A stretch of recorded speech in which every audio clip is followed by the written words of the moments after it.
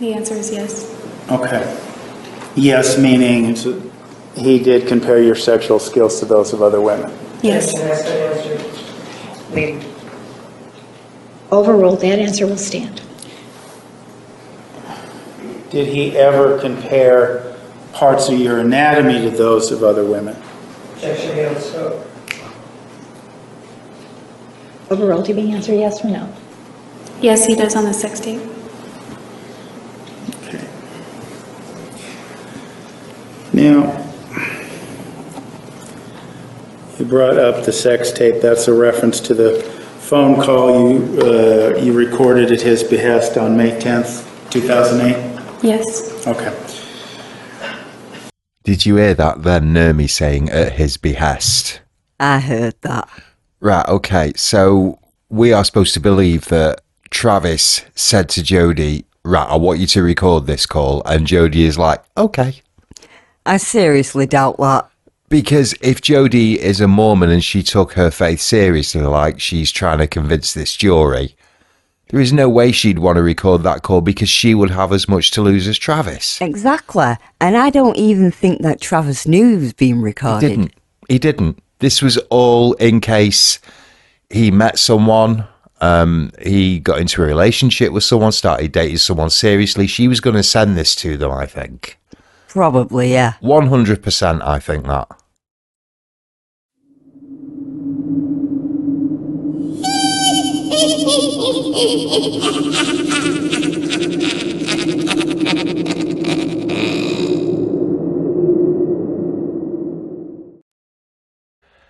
Hello YouTube and Odyssey. Hi everybody. Welcome to yet another milestone in our Jodi series, part 30 of our Wicked Witch of the Weird series. Yeah, hope you all enjoy this. Yeah, this is day 26 of the trial. It's the defence redirect, so Nurmi is back up.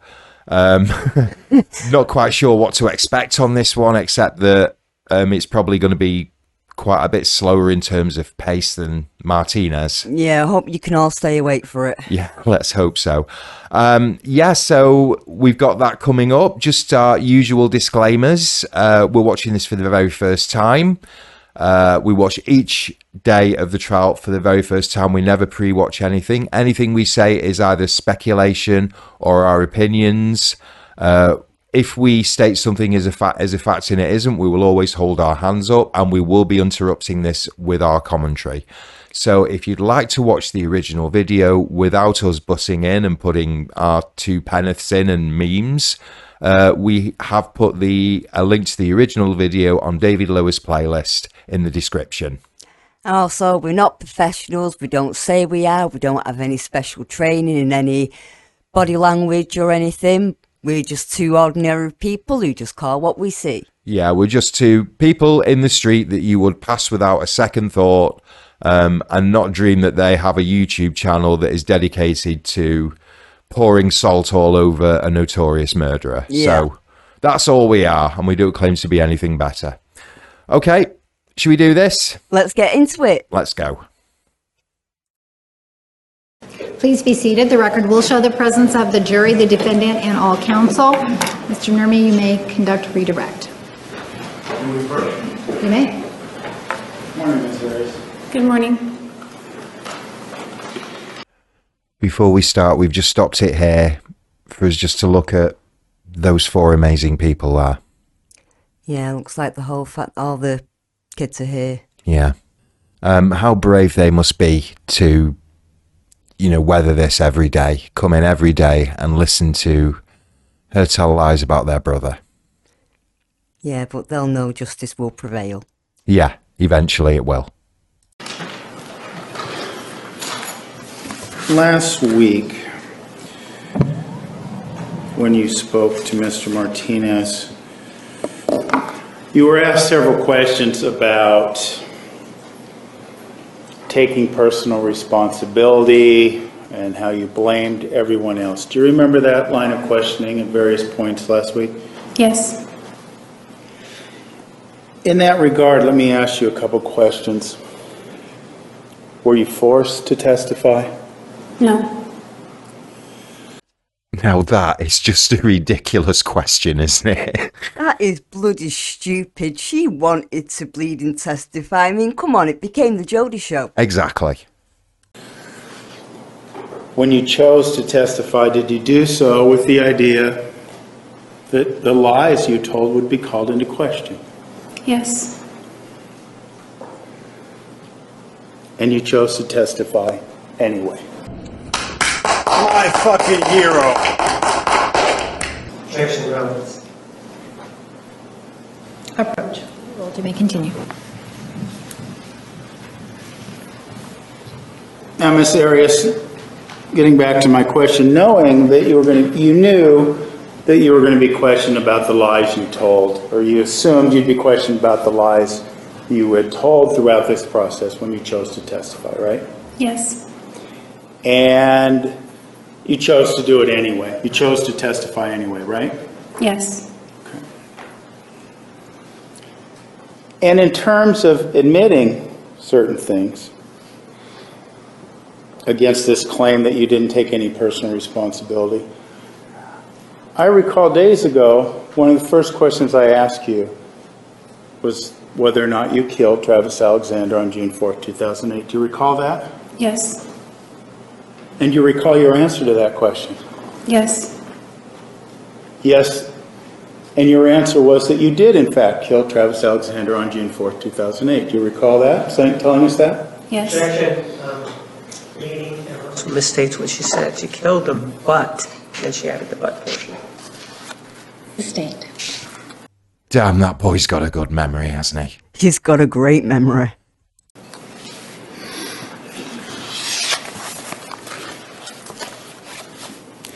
You also told us why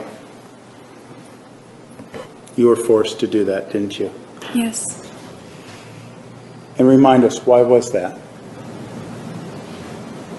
Well, he was trying to kill me, so I was defending myself. Bullshit.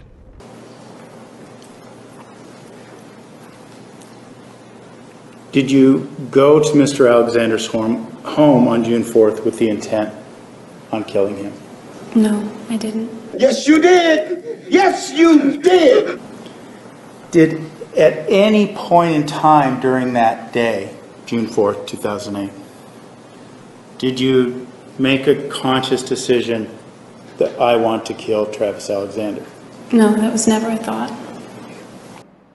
Oh, yes, it was. Okay. Ms. Arias, when you began talking to counsel for the state, you were shown a couple exhibits, and I want to cover those with you. Actually, let me first show you, if I can refresh your memory as to when these photographs occurred, showing you exhibits 452 and 453.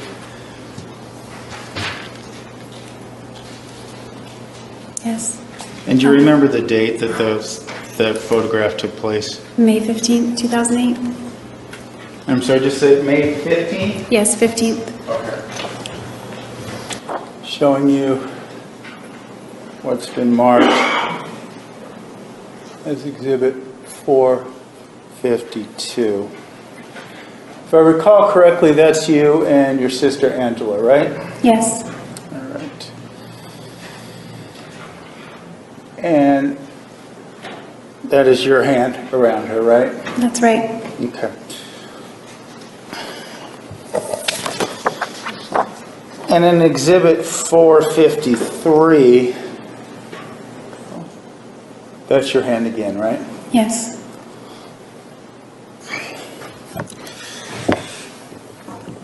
Now, before we move on past this photograph, you would concede that there's no visible bend in your finger, at least in terms of any injury, correct? Correct. Because it hadn't been injured by then. No, it hadn't. Well, it's sort of bent. Right. Well, going back to 452, it appears, I know she's Angela is wearing a hat, but it appears that she's at least a few inches shorter than you. Is that fair to say? Yes, that's her height. Okay. How tall are you, Miss Arias? I think I'm 5'5.5" or 5'6", somewhere around there. I'm a little taller than that, so I'm going to ask Miss Wilmot to come forward. Jodi, if you could step down, please, in front of the jury. Judge, for purposes of this, we need to have Miss Wilmot's height and whatever it is that she's wearing. Other than that, I would object on the grounds of relevance. The relevant objections overruled. And we'll just have Miss Wilmot, for the record, state her height. I would say I'm 5'3", 5'4" with heels on. I can't be certain. I don't know how high my heels are.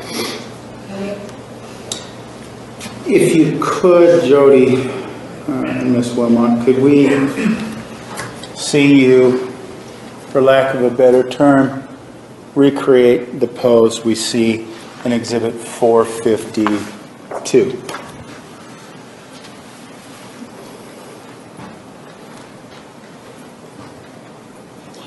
And if you could turn.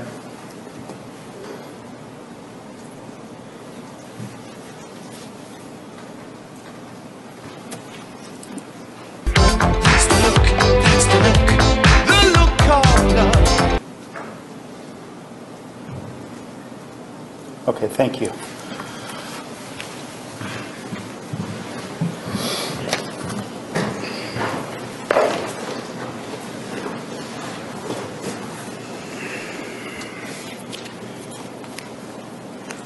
Now, prior to, we talked a lot about injuries you sustained to your hands. And when you have sustained those injuries, prior to June 4th, immediately prior, I should ask, did you suffer any injuries to either one of your hands? Yes. Could you tell us how those injuries occurred? I believe it was my index finger, and I was putting away big margarita glasses at work. Sustained. When were you putting away these margarita glasses? I believe, if I remember correctly, it was June 1st. That's what the date stamp said on the photo. I don't care where you work. I don't care what industry you work in. If you have an accident when you were at work, you fill in the accident book. Yeah, and if it is a bit serious, you go to the hospital. Yeah. Now, if she cut her index finger as badly as she said, there will be a record of it in the accident book at Casa Ramos or wherever she was working, right? If she cannot produce that accident book to verify her claim that she had injured her finger on the 1st of June, it's bollocks. Just more lies. Yeah, it's as simple as that, isn't it? Yep. Okay. And what happened to your hand and where were you working? Casa Ramos. Okay. And how did you injure yourself putting away margarita glasses at Casa Ramos? I was just moving too fast, and I was a little bit clumsy, not intentionally, but I just, there's a metal shelf beneath the bar, and that's where they all sit and cool off, because when they come out of the dishwasher, they're really hot. So they have to cool off before we can put margaritas in them, or they'll crack. So I was rotating the cool ones from the back out and putting the hot ones in the back. And as I was reaching in with my hand, I hit some of the metal, and I think it peeled back some of the skin, and it was just a wound. Blah, blah, blah, blah, word salad, blah, blah, blah, blah, blah, bollocks, blah, blah, blah, blah, blah, bullshit, blah, blah, blah, blah, blah, marshmallows, blah, blah, blah, raisins. Blah, blah, blah, blah, blah, blah, blah. For crying out loud, it feels like we've gone back in time, doesn't it? We always go back in time when it's her and him. I mean, not only have we got back to her just blah, blah, blah, blah, blah, like that, just talking utter crap. We've now got to go back to, having questions delivered at a snail's pace. I mean, that's one thing I miss about Martinez. His questions came at, rapid rates, but with Nurmi, with all due respect to the guy, it's like bloody stodging through treacle, isn't it? Oh, just get with the programme, man. Move on. If any of you ever seen One Foot in the Grave, the show One Foot in the Grave, and you ever watched the opening sequence, that's Nurmi's style of questioning. Yeah. They say I might as well face the truth. Did you photograph those injuries? Yes, And how did you do that? just with my phone. Okay. Would that be the heliophone we'd been discussing earlier? Yes. If I may approach, Your Honor. Ms. Arias, I want to show you what's been marked as Exhibits 506 and 507, respectively. Could you take a look at both those exhibits and see if you recognize those as the photographs you took? Yes. I guess the date would have been the 31st of May instead. Okay. I'm going to move to admit Exhibits 506 and 507.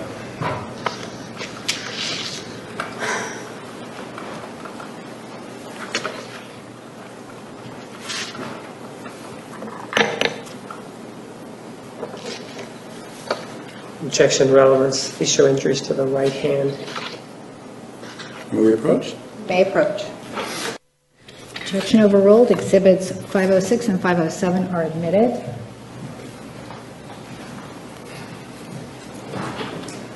And Jodi, while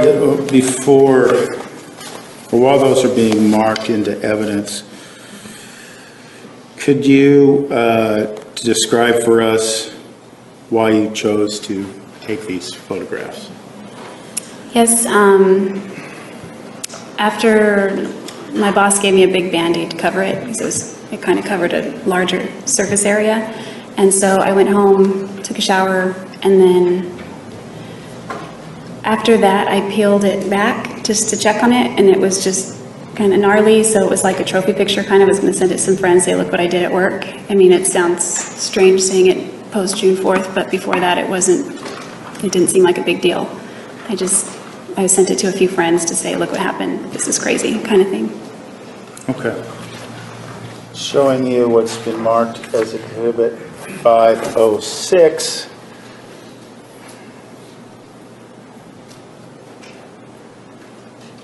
That's one of the cuts you sustained to your hand? Yeah, the fold of the skin is back over the injury. Okay. And can you tell from this exhibit, is this your right or left hand? That would be my right hand. Okay.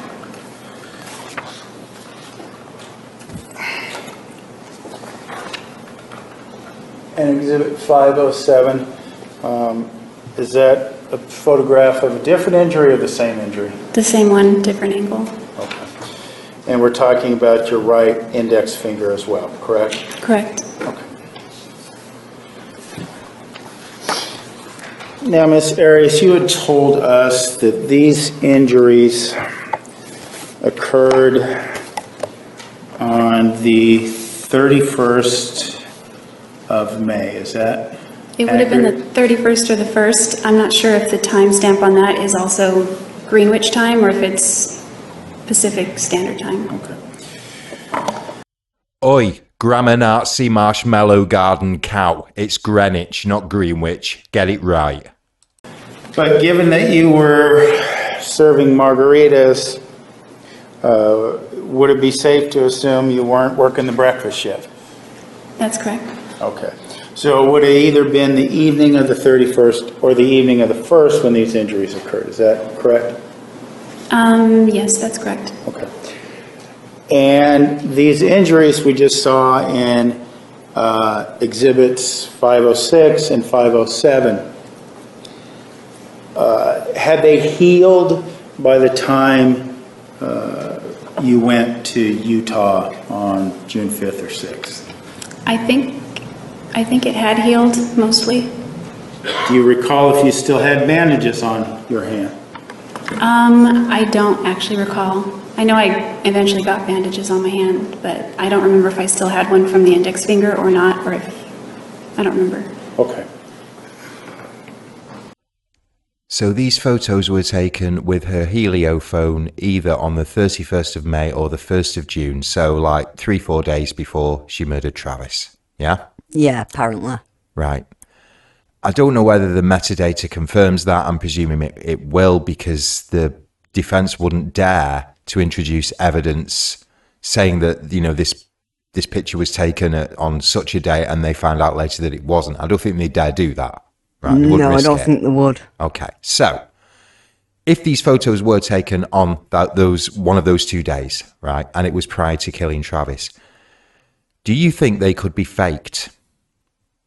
It's easy to fake photos these days. And it was back then as well. Yeah.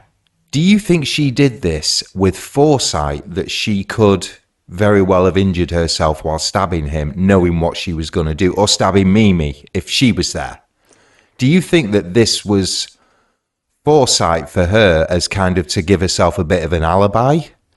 Well, considering what she is like, considering what I've heard in this trial, I would not put it past her to fake those photos. No, me neither. I mean, we've probably got, you know, our viewers now screaming at the screen, you know, saying that this isn't the case, but this is our first time through. If, you know, we have got any of this wrong, please do, you know, let us know otherwise in the comments. And we will hold our hands up. Yeah.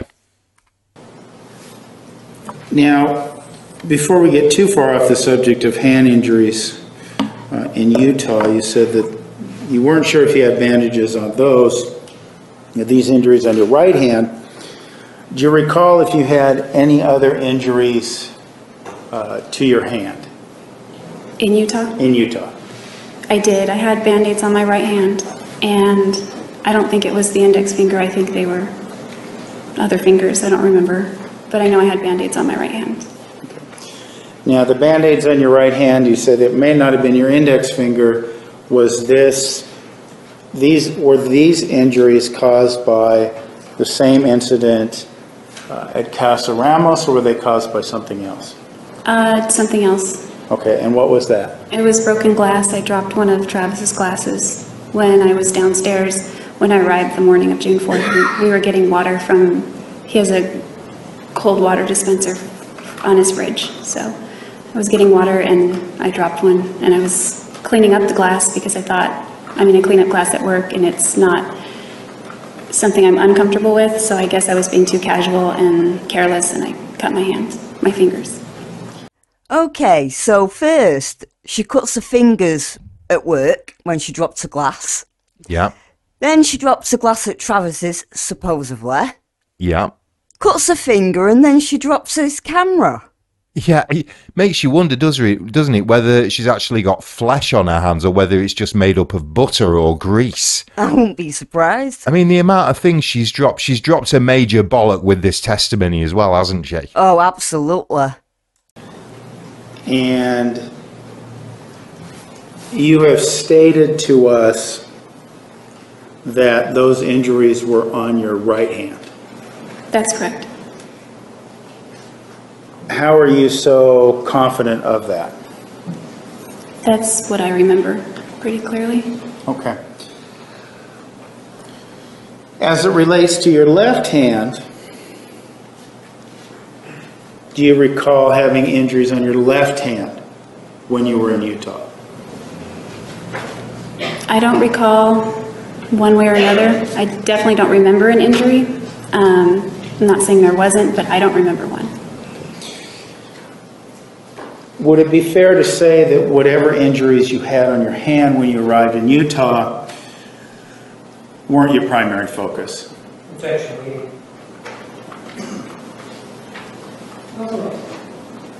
That would be fair to say.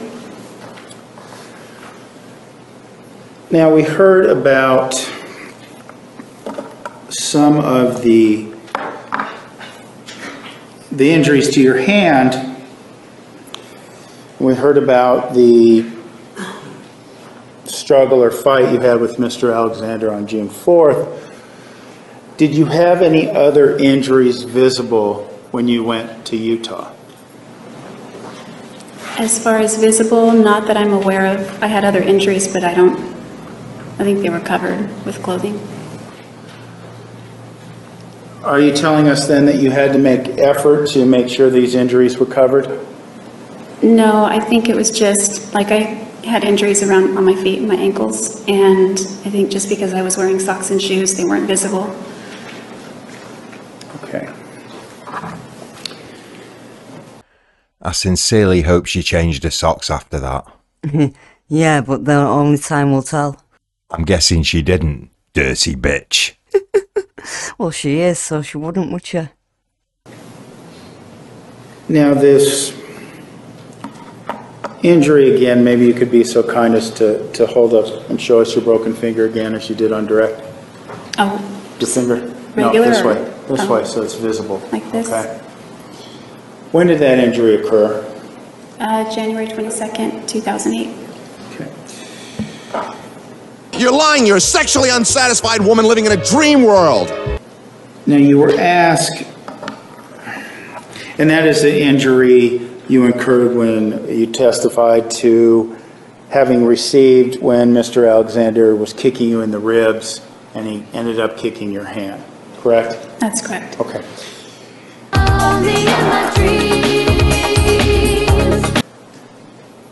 You were asked about any medical attention that you might have sought for that. And you said something to the effect of you didn't seek any professional medical attention. Do you recall that? Yes. Which is the first thing you would do if you had an injury. Well, yeah, because you'd like to know if it's more serious than you think, or if if there's any internal bleeding. Yeah. I mean, you know, she cut her hand or she cut her finger. If that was deep, it could get infected. So, you know, a normal person, a non-narcissistic psychopath swamp donkey marshmallow garden dweller would go to the hospital or at least go and see a doctor. Not her. How convenient. Did you receive anything that could be considered quote-unquote medical attention? Did you bandage it? Could you just kind of explain that to us? Yes, we didn't bandage it because there was no broken skin, but after Travis calmed down and apologized, he made a splint for it, and I just thought that was really nice because he got really angry and then was very ashamed. Beyond the scope of the question, what medical treatment you received?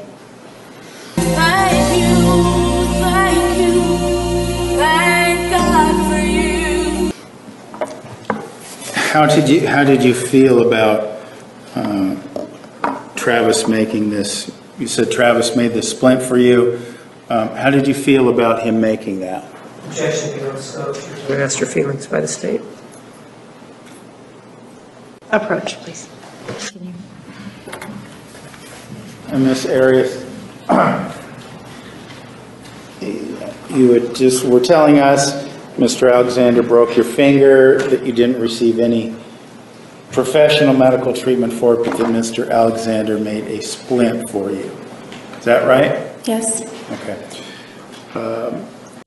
A splint made by Travis would not make her broken finger better. It is a temporary measure. Yeah, it's only until she could get to a hospital and get professional treatment for it. Yeah. She knows this. She doesn't think the jury knows this. She's so full of crap. The jury see right through her. Yeah. And how did you feel about him making that for you? It sounds kind of weird, but it was kind of endearing because he was very tender with it. He was being very careful, and he got a bag of ice and crushed it, and we put ice on it, and so he just did what he could to right what he had wronged, I guess you could say. So that meant a lot. And you found that was enough for you to perceive it as endearing, is that right? Yes, the moment was endearing. It seemed very tender. He was very sincere, and I mean, when I got home, I took it off and cried, and he made another one for me.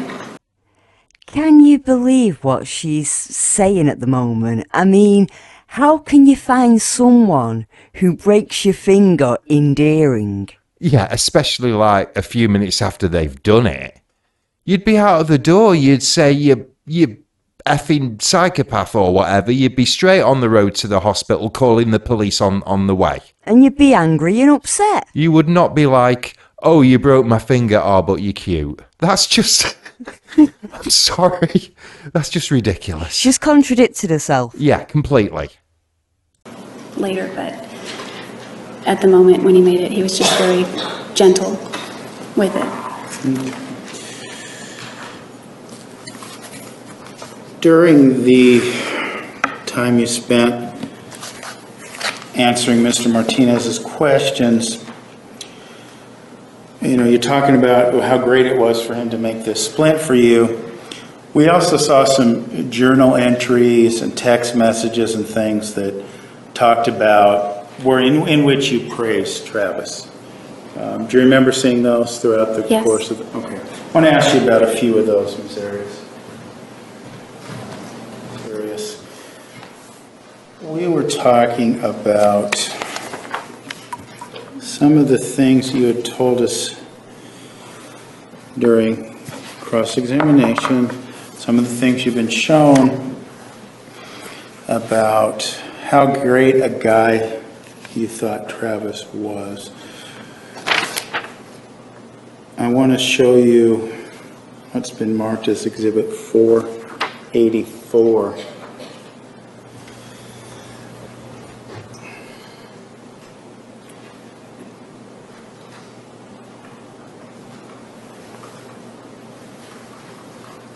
Can you see that? Yes. You said, Travis, I thank you for being such an amazing friend. Was he an amazing friend to you? Yes, at times he was very amazing. You say at times. You know, we heard about the Cinnabon card that he left on your car when you came home from a trip. Yes. Address unknown. Were there? Before maybe we go beyond that, what made him such an amazing friend to you? It's more about how he made me feel. He would, and things he would say. He believed in me. He saw my potential or saw potential in me, and he just made me feel like I could go. I don't know, he made me feel really good, like I could realize that potential and beyond. And I feel like he saw past whatever exterior was there and saw inside, and he made me feel like I was a beautiful person inside.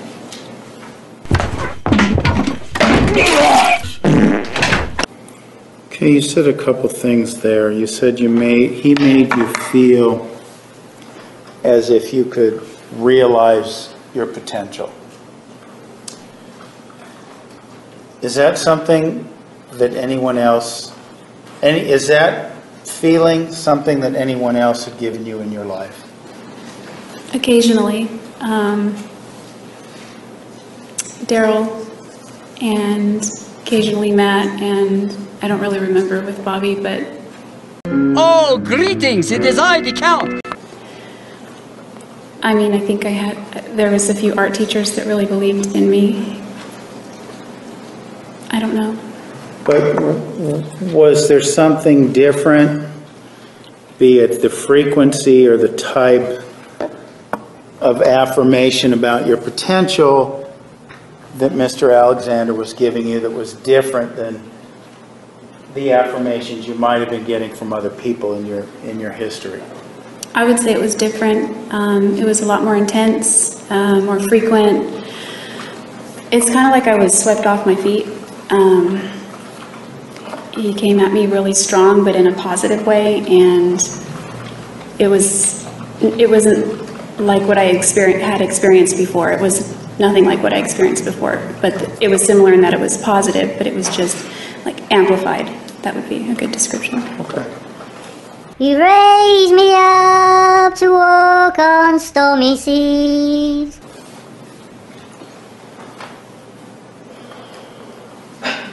Said you tell him that you call him a rock, a light, and an inspiration. Was that when you said that on April 18, 2008?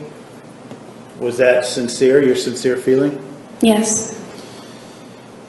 What did you mean by inspiration? How did he inspire you? He was a motivational speaker, and he would give talks sometimes at prepaid legal events, and he wouldn't just inspire me, he would inspire the whole crowd, so it created a sort of synergy or an energy in the room that just makes you feel like you can walk out of the room and conquer the world. He had a gift for that. And that inspiration you talk about him providing in motivational speaking at prepaid legal seminars, did he provide that to you on a personal basis? Yes, he counseled me many times on a lot of subjects. Okay. You talk about how you appreciate the ways he's gone out of the way for you. What do you mean by that? Do you want examples, you mean? Yeah, if you could give us an example. Well, I don't know about you, but that whole exchange there sounded completely contrived, didn't it? Yeah, it was totally planned. Yeah. Oh, yeah, give me some examples, yeah. Bad actor. Very bad actor, both of them, aren't they? Yeah, they're not going to get anything for it. No Oscars, no Golden Globes, not even a bloody Razzie. well, when he got me to move to Arizona, he paid for the rental. So I put all of my things from I had from Big Sur, and then I went to Palm Desert to get more things. And he paid for the rental to get out there, and I paid him back, but he gave me the money for it.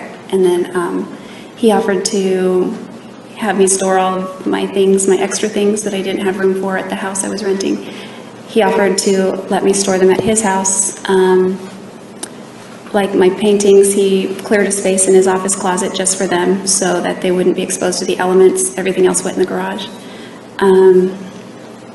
My house plants, I didn't have room for them where I was, so he made space on his kitchen counter to keep them there. They stayed there for the whole time I lived in Mesa. Other times when we were maybe at a prepaid legal event locally, he would pick up the tab if it was just dinner or something. Just little nice gestures that he would do. There was the Cinnabon thing that he went out of his way just to go get that just for me because he knew I wouldn't be able to get it when I flew back into Sky Harbor. There are tons of little things like that he would do constantly. Okay. More reasons to keep him alive than kill him. Couldn't have said it better myself. Now, drawing your attention back to April 18th and that time period of 2008, one of the things you were asked about by Mr. Martinez is your feelings towards Mr. Alexander. So, in that regard, drawing your attention to this time period, did you love Mr. Alexander? Yes. Now, when you were asked about that last week, you kind of were saying that you loved him, but it was different than it had been in the past.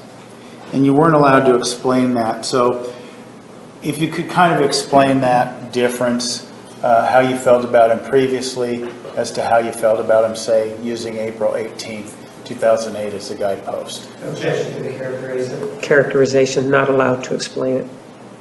Sustained. Rephrase your question. You explain to us the difference between how you felt about Mr. Alexander when you were dating him and you were involved in a relationship as opposed to April 18th, 2008? Yes. When we first, I felt like I began to love him early on, but not in love. Like, I love all people. So he got that advancement automatically.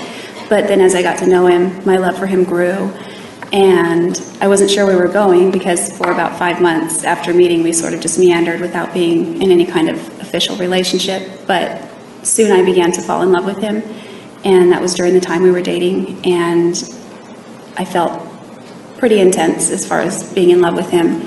And so when I discovered the things he was doing outside of our relationship, obviously that hurt and we broke up.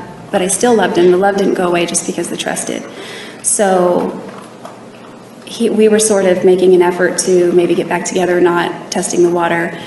And then I kind of realized that maybe he wasn't going to change. And then when the morning of Havasu Pai, when he sweared at me, I just thought, I didn't want to continue with somebody like that could speak to, I didn't want to have children with somebody that could speak to their mother that way. I kind of looked at it that way.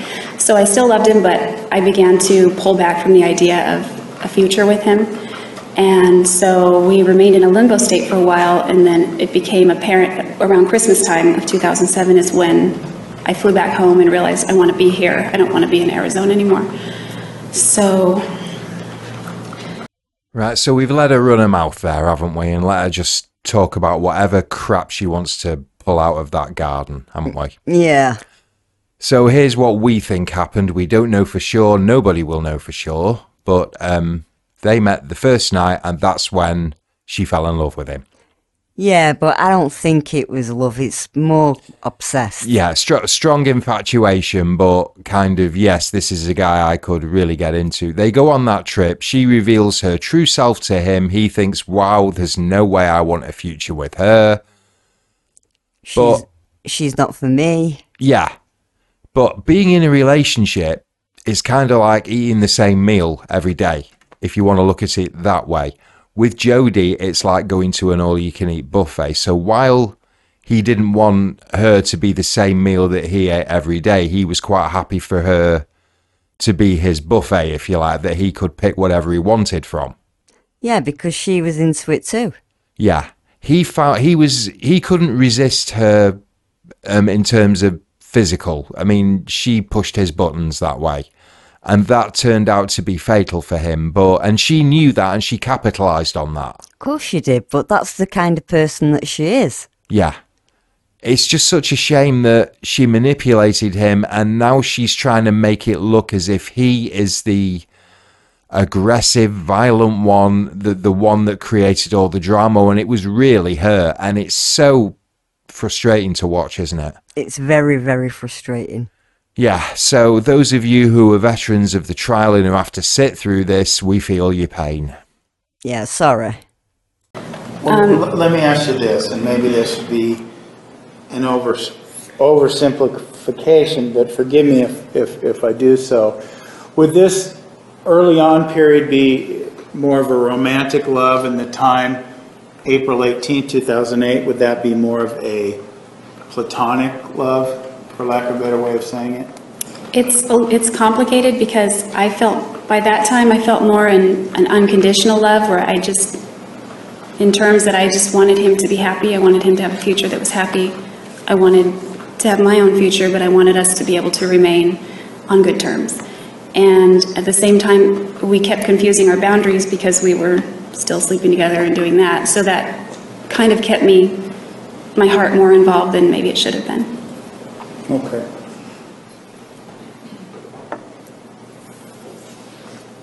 So on April 18th, 2008, then, what you're telling us is you had an unconditional love for him. That's how I would characterize it. Okay. She calls it unconditional love. We call it obsession.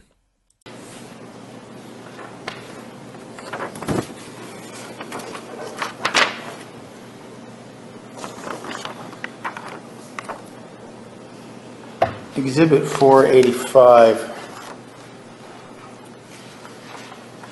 if I'm correct, was the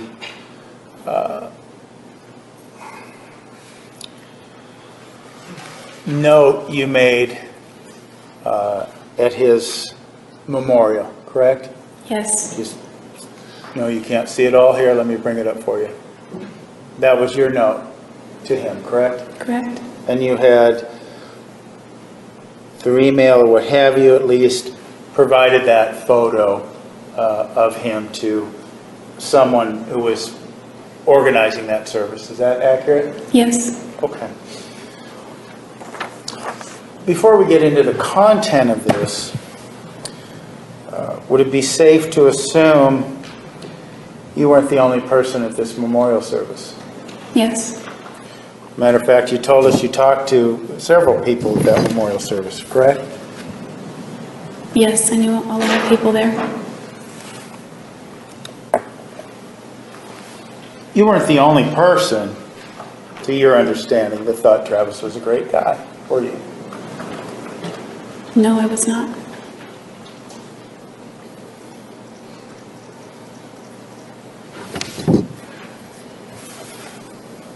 A few moments later. As to what you wrote, and do you remember when his memorial service was? I believe it was on a Sunday or maybe a Monday. So it would have been the 15th or 16th of June. Okay. So on the 15th or 16th of June, you write that, Travis, you're beautiful on the inside and out. Did you mean that? Yes. And you also say you always told me that. Did Travis tell you that you were beautiful on the inside and out as well? Is that what you're saying there? Yeah, he said I was more beautiful on the inside.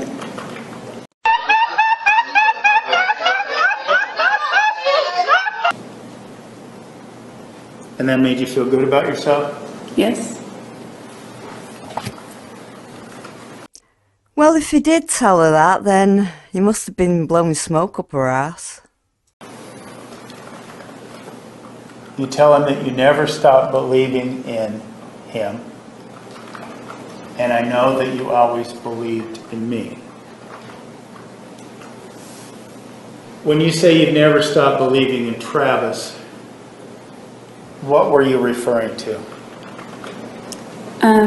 His potential and his ability to realize what he wanted to do with his life. And I also believed that he could get better and fix the parts of him that he considered broken or that needed work. Like, we all have those parts, and he was constantly striving to work on himself.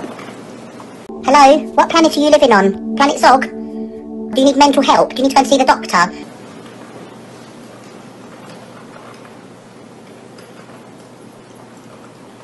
You say, thank you for sharing so much. Is it fair to me to assume that you're talking about more than storage space for your pictures? Yes. What do you mean by that? I just mean the things that he imparted to me. He shared a lot spiritually with me, and his wisdom, his insights, his philosophies, his creeds, all of these things that I sort of adopted a lot of them.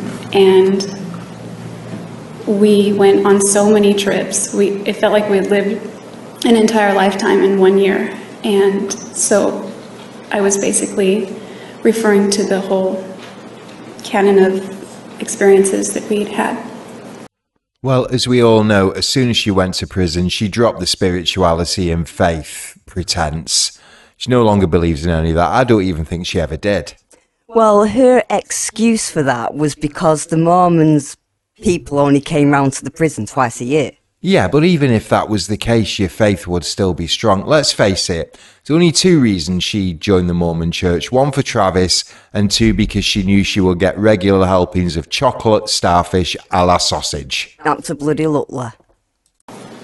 And his sharing of his, I think you said, philosophical and spiritual self and beliefs and feelings, that meant a lot to you? Yes, very much.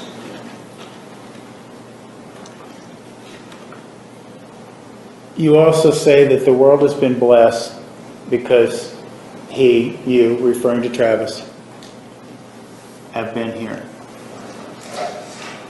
When you wrote that on June 15th or June 16th of 2008, did you believe that? I did. Could somebody please explain to me a question that we may have asked you before, but we'll ask it once again? How could somebody who allegedly was a child abuser be a blessing to the world? I don't know. I hope someone could answer that. Yeah, me too. You finish this note to him by saying, I love you. On June 15th or 16th of 2008, did you still feel that same unconditional love, to use your words, for Travis that you were feeling in April of 2008? Well, I still had love for him, yes, and Fuck off. I was thinking now more in terms of eternity. Well, that makes sense given the time frame where we're at. But let's maybe take a step back from eternity for a second. Looking at that quote, I love you. Would that be a true statement on June 2nd, 2008? Yes. No. June 3rd, Yes. 2008? No. June 4th, 2008? Yes. Nope. Sorry. How about the days in between June 4th, 2008 and his memorial service? Would that be true? Yes. Bullshit! How about today? Yes. Would that be true? Yes, Yeah? it's still true. Go and kiss your mother's behind.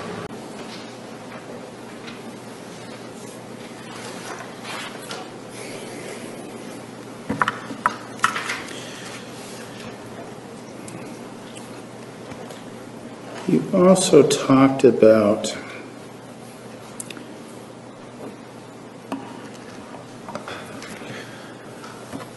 you said something. You recall hearing the recorded phone call you had with Mr. Alexander on May 10th, 2008. Recall hearing that? Yes, during I this do. trial? Okay. Yeah, and she's not the only bugger, is she? No, everyone has to sit there and bloody listen to it. Yeah, it's seared into our memory. I'll tell you, when I joss it and my life flashes before my eyes, that flash is going to last about 12 hours because most of it's going to be this bloody sex tape. Yeah, just the bloody noises. Yeah, that'll be enough to send me to hell. And something was said on there because, apart from the spiritual side of your relationship and the friendship, close friendship you shared, there was a sexual aspect to your relationship as well, right? Yes. And part of that, anyway, we've seen in the phone call of May 10th, right? Yes. You made a comment in that tape about him making you feel like a goddess. I believe those were your words. Do you remember that? Yes. Okay. Even Travis was smart enough to know you can't polish a turd. Refresh our memory, first of all, what he was doing to make you feel like a goddess, or what that was a reference to. It was a reference to the time that we took a bath together when he had all the candles everywhere and rose petals and there was music.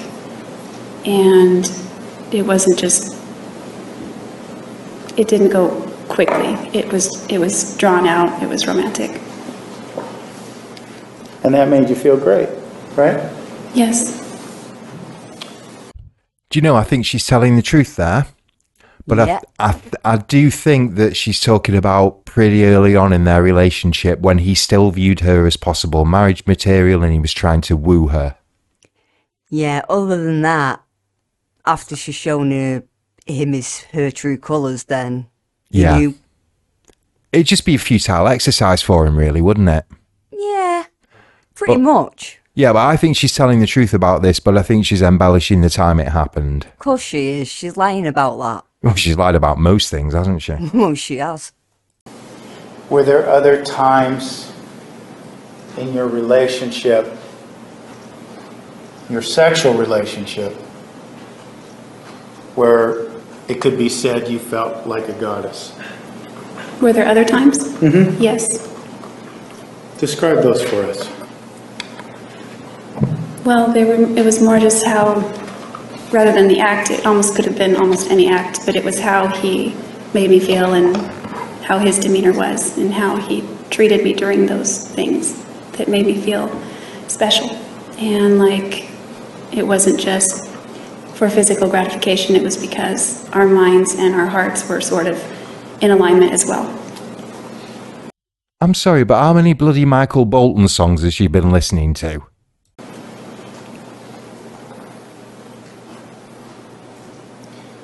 Is that a feeling that you experienced before in your life, before Mr. Alexander? I would say yes, I've experienced it before. Probably when she was kicking Doggy Boy. To this degree? Well, as far as the way he put me on a pedestal, no, not to that degree. And you say he put you on a pedestal.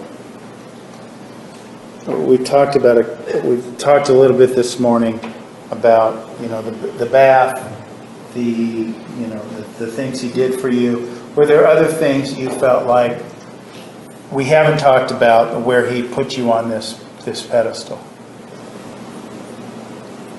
It was more like the way he would look at me sometimes, compliments he would give me, and sometimes just out of the blue he would recall something that I did or a thought he had that day, and it was in terms of elevating me above all else kind of thing. And I mean, I didn't really believe it, but I believed that he might believe it. So it made me feel special because he viewed me that way, that I was somebody special. I can see what they're trying to do here. And this is very carefully concocted because Nurmi, Wilmot, Maria De La Rosa and Jodi Arias all know that the past 5 days of testimony have done huge damage to their case. Yeah, and now they're trying to repair the damage, but yes, they can't. They're trying to tell the world just what a beautiful, virtuous woman this is and how she doesn't deserve to go to prison for the rest of her life for being so maniacal in murdering her boyfriend. They're trying to, as we said earlier, polish a turd, and you cannot do that, can you? No, once it's out, you can't go back. Yeah. So in terms of your relationship with Mr. Alexander then, there were times when you were way up here on this pedestal, right? Yes. And there were other times you were down on the ground being kicked, right? Yes. Stayed. You were right way up here on this pedestal, right? Yes. You were also down on the ground, is that correct? Yes. Being kicked? Yes, lady. Were you kicked while you were on the ground? Once I was, yes. On one occasion, he kicked me twice. Yes, another question before the witness. Sustained.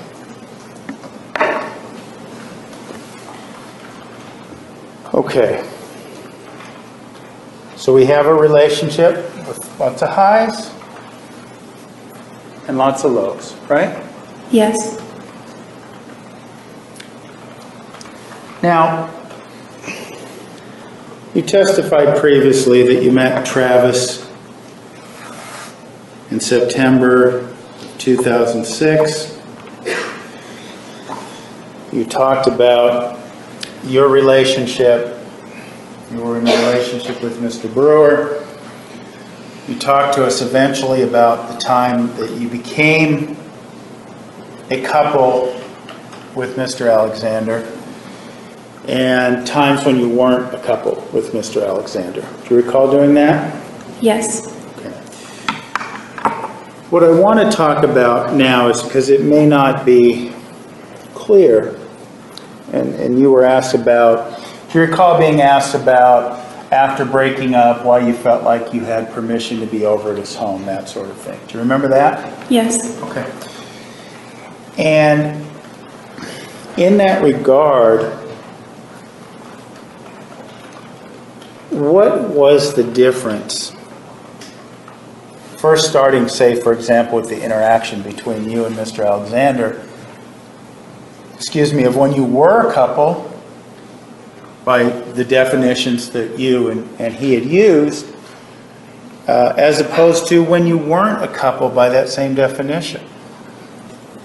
Was there a difference in terms of how you interacted with each other? As far as, in my mind, I drew a distinction. We still continued to be intimate and hang out and go on dates and travel and talk late at night and email and chat and text back and forth. All those things continued, but I drew a distinction in my mind that he's no longer my boyfriend. I'm no longer his girlfriend. We're just maybe going to get back together or maybe not. It was kind of like that. We were in a state of limbo for a while. Their relationship, when they were officially dating, to use her words, lasted what, 5 months? Something like that? Yeah, 5 or 6, something like that. Right, okay. After 5 or 6 months, even though Travis was quite eager to get into a relationship where he could marry, I very much doubt that he was treating Jodi as a spouse. And No. And giving her free access to his home, to come and go when she pleases. Certainly not then, and definitely not after they break up. I mean, if she showed her true colours, then he's not going to want her coming in and out of his house. Especially unexpected. Yeah, and let's face it, she came and went as she pleased. If she couldn't get in, she crawled in through the doggy door, which is completely appropriate for her. And she invaded his privacy and his space. She peeked in his windows. She let herself in whenever she wanted to. No one in their right mind would just let someone come in whenever they felt like it. I don't care how long you've known them. No, they wouldn't. And her and Nurmi are trying to portray this as normal behaviour. It's anything but. I would challenge anybody, sorry, that was my phone. I would challenge anybody who has this sort of relationship and who watches us to come forward and say so, because this is completely not normal, is it? It isn't. It's more like obsessive. Yeah. Well, let's break that down a little bit if we could. You were having a sexual relationship with Mr. Alexander before you became a couple, correct? Yes. And that sexual relationship, that included oral sex? Yes. Did it include anal sex before you were a couple? Just the one time the night I was baptized, and that ended pretty quickly. Okay. And did it include, vaginal sex? No. Okay. Quite a few people in our comments have made the point that Nurmi seems to be somewhat obsessed with the sexual details of this. We've had quite a few people say that, and to be honest with you, we can understand why, can't we? Yeah, because all he's doing, he keeps going over and over this sex tape. Yeah, and about whether they had anal sex, oral sex. He hasn't mentioned penile-vaginal intercourse yet. He's mentioned vaginal, so he's like halfway there. He'll mention it bloody soon. He will, yeah, but I think kind of reading between the lines, what he's trying to do is kind of capture any positives that he can find about Jodi, right? And their sex life, whether it is anal, oral, pop rocks, whatever, right? If they both enjoyed it, that is a positive. And it was a healthy aspect of their relationship, even if everything else wasn't. Do you know what I mean? Yeah. They enjoyed an active sex life. Just all the other stuff that they couldn't make work, and it was more or less down to her and her obsessive personality, really, wasn't it? Well, it was basically her antics and her behaviour. Yeah. Christina, the crackpot Christmas tree. Yeah.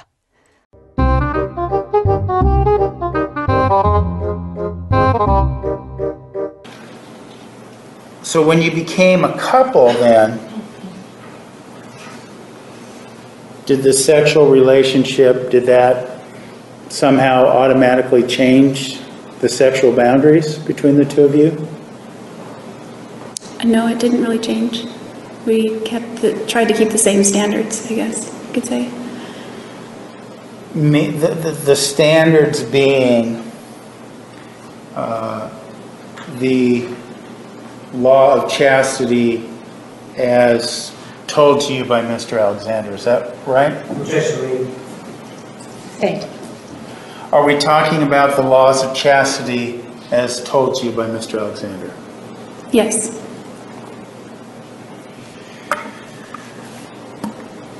And that standard, to your understanding,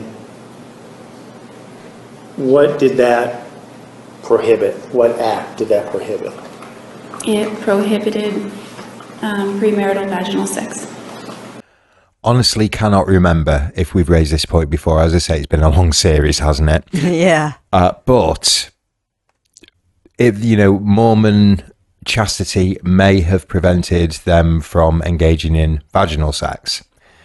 It may not have prevented them, strictly speaking, from engaging in anal sex, oral sex, whatever, anything other than vaginal sex. But I'm sure if they confessed that if they were having anal or oral sex or pop rocks, whatever, to a bishop, then it would be considered a sin and they would have to repent. Yeah, they would. But So- I don't think either one of them were ready to confess. Oh, God, no. No. It would. I think they were each other's dirty little secret. I don't think it just applies to Jodi. No, it does apply to Travis. Travis as well, to that extent, even though we know she wasn't 100% fully on board with the Mormon church. Yeah, it was only because of Travis. At least she kept up the pretense and the appearance that she was on board with it and was prepared to go along with some of the rules and regulations, so to speak. Yeah. Okay. And you had told us about the incident where you were sleeping and you woke up with Mr. Alexander's penis inside your vagina. Do you remember telling us about that? Yes. I wanna wake up with you. Was he your boyfriend at that time? Yes. So you didn't have vaginal intercourse until you were boyfriend and girlfriend, correct? That would have been the first time, so. Yeah, but it wasn't regular. It was, I guess I kind of looked at it as an accident or a mistake, and we didn't do that again until after we broke up. You say that you saw this first encounter where he was inside your vagina with his penis as an accident or mistake. Is that right? Yes. Is that what you were describing? Okay. Hang on. Am I here? Is this reality? Because, I mean, come on. Over the last 19 years, we've woken up in spoons, haven't we?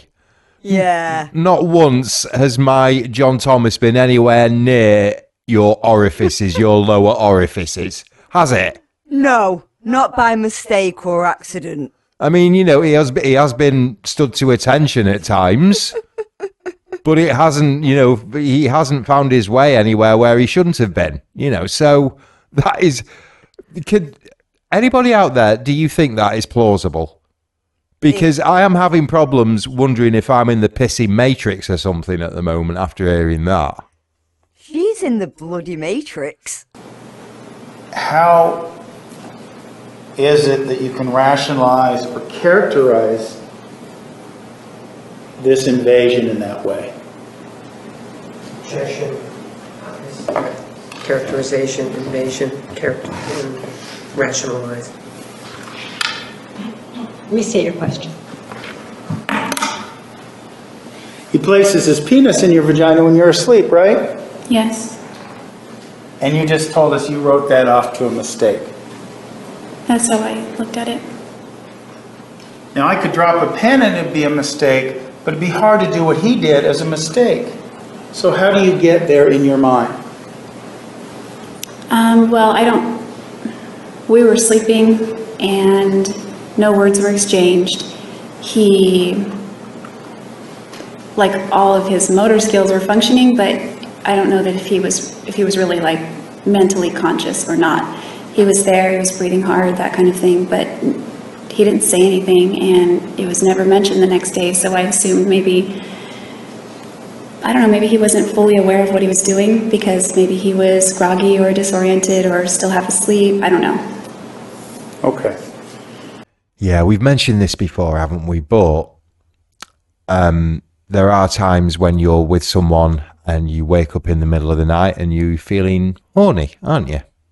Yeah, it doesn't usually happen by mistake, though. No, it doesn't usually happen when one of you is asleep either. The other person responds. If the other person isn't responding, then you'd usually go back to sleep, wouldn't you? But usually either the other person will say, "Not tonight, dear, I've got a headache," or, you know, they'll get cracking and join in. Yeah. Either one of the two things are going to happen. So I very much doubt that he would do that while she's asleep. He wouldn't. It seems out of character for him. It takes two to tango. It does, very much so, and she's lying her ass off here. Getting back to the idea of you and Mr. Alexander as a couple and not a couple,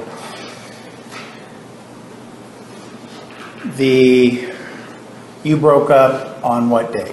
June 29th, 2007. Okay.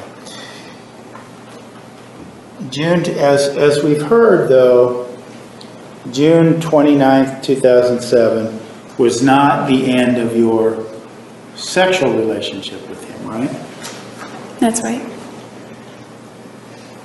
So in that regard, one has to ponder, what did the end of that relationship mean in terms of your relationship with Travis?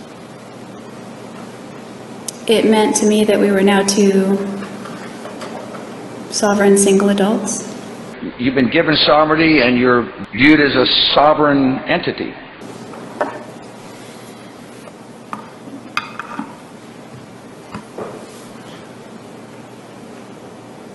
A lot of people, when they break up, and can you understand that a lot of people when they break up, that's the end of things. They stop sleeping together, they stop contacting each other, right? Objection, leaving relevances to other people. Sustained. After you broke up, you said, your words sounded more like intergovernmental relations. You said you were both two sovereign states, right? Is that what I heard? Yes, we were single and free to make our own decisions. Okay. Sovereign entities. Single and free to make your own decisions. Yet you then, by your testimony, were still making the decision to engage in sexual relations with Mr. Alexander, correct? Objection, that's an answer, 80. Overruled in the answer. Yes, I was still making that decision. And you were asked about, well, based on your assessment of this breakup, then, was he, to use your words, as a sovereign state, free to engage in sexual activity with whomever he chose, in your mind? In my mind, except for the moral implications, I believe that he was free to do that, and it would be something that I shouldn't take offense to because he's not my boyfriend any longer. Well, she's clearly intent on perpetuating the lies, isn't she? Yeah, definitely. I mean, that's just... I mean, she did take offence to it because she went off his head whenever he went out on a date. Yeah, and let's not forget that when Lisa Andrews and him were having an intimate moment, she was peeking through the windows. She was spying on him. Yeah, that's psycho behaviour, that is. That man had no privacy. He was a marked man from the second that he met her. That was his downfall. Yeah. Well, what about other concerns? What about health concerns? Did you feel like he was obligated to let you know if he engaged in sexual behavior with anyone else because of fear of sexually transmitted diseases? That was one concern I had, yes. Did you and he discuss that situation? We're broken up, but we're still going to have sex, but I'm going to let you know if I start with someone else? There was a conversation somewhat like that, so I assumed he would just tell me if he decided to date somebody else. That's why I asked him when I saw him with that girl, but it wasn't, as far as STDs and that kind of thing, we didn't have a sit-down discussion about it. As someone who has been there, I can tell you that there is a huge difference between dating someone and sleeping with someone. That's true. Once you sleep with the person you're dating, you're no longer dating them. You're in a relationship with them. Whether it's a committed relationship or not, you are in a relationship with them. And with relationships come responsibilities, don't they? Exactly. Including STDs and including the risk of getting pregnant. Yeah, they should use protection. Now, I personally think that if anybody was at any risk of any STDs, it would be Travis at risk from her. Because let's face it, her bloody minge is like the Jersey Tunnel, isn't it? Oh yeah, it's been seen to so many times. Yeah, and it's been well explored. Oh yeah. Okay. And you mentioned the girl. You're talking about when you went to Mr. Alexander's home, you saw him with this girl through the window. Yes. Right? And you were asked, why was it okay for you to be there after you had broken up? Do you recall being asked that? Yes. Why was it okay for you to be there? Well, the night that I went there, it was okay because he gave me the green light. I called him before going. He said, sure. It was a very good... Explanation A. Travis gave her the green light to come round. She went round, knocked on the door, rang on the bell. He didn't answer. She did what he thought she would do, and that's go and look around the side and peek in the window, and she sees him with Lisa Andrews. And he does that on purpose to make her jealous. That's scenario A. Scenario B, this is utter bullshit and it didn't happen. Which would you choose? I would choose option B. Yeah, I would as well. That night he encouraged you to come over. Is that what you're telling us? He didn't encourage me. He just gave me permission. I needed to get my social security card. Okay. This issue of this discussion you had with Travis about this girl,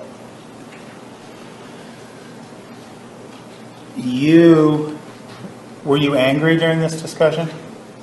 No. I was actually frightened a little bit. What do you mean? I guess frightened isn't the word, but intimidated. I didn't want to be confrontational. I wanted to just throw it out there and let him know it's okay. If you're dating someone, you can let me know.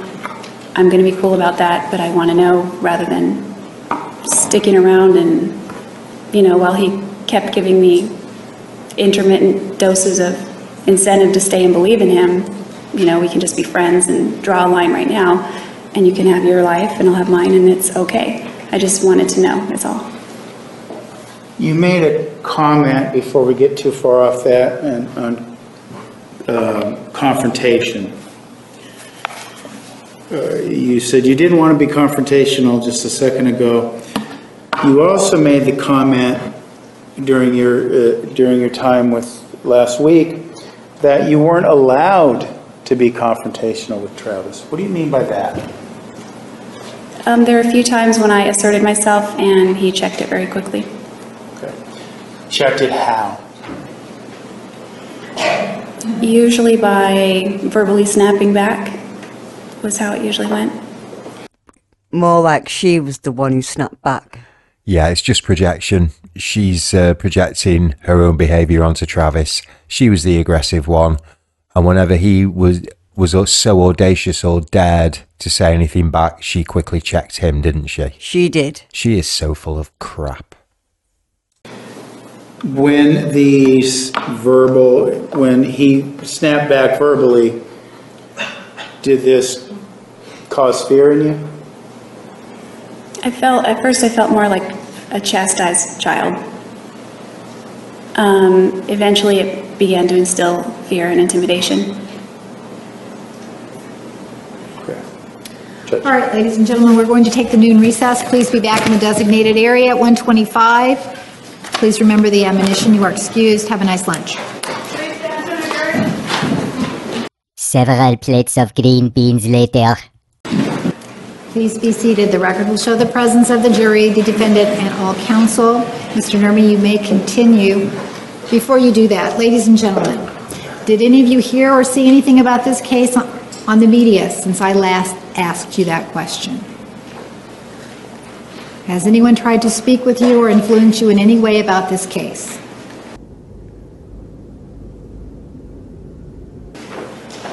I see no hands to either question. Thank you, Mr. Nurmi. You may now continue with redirect. Thank you. Ms. Arias, before we broke for lunch, we were talking about the discussion you were having with Mr. Alexander after you found him making out with this girl. Do you recall that this morning? Yes. Okay. And I believe your words were, in prior testimony, something to the effect that you wanted to understood where you stood in terms of the relationship. Is that correct? Yes. Okay. And you also mentioned on direct examination, you said that he was still, I believe your word was courting you, right? Yes. Okay. What do you mean at this time period that Mr. Alexander was still courting you? What do you mean by that? Well, after we broke up, he promised he would change, and, he wanted me to move down there, so he paid for me to move down there. And so he would still take me out. We'd go on dates and that kind of thing. He wanted to spend his birthday with me. So those are just things that I felt we were kind of just testing the water to see if maybe we could trust each other again or that kind of thing. So when I saw him, I knew we were still not together, still single, but when I saw him with that girl, I thought maybe I should ask if he is dating someone else and just hasn't told me, or find out what the status is so that I can find out where I stand. Okay.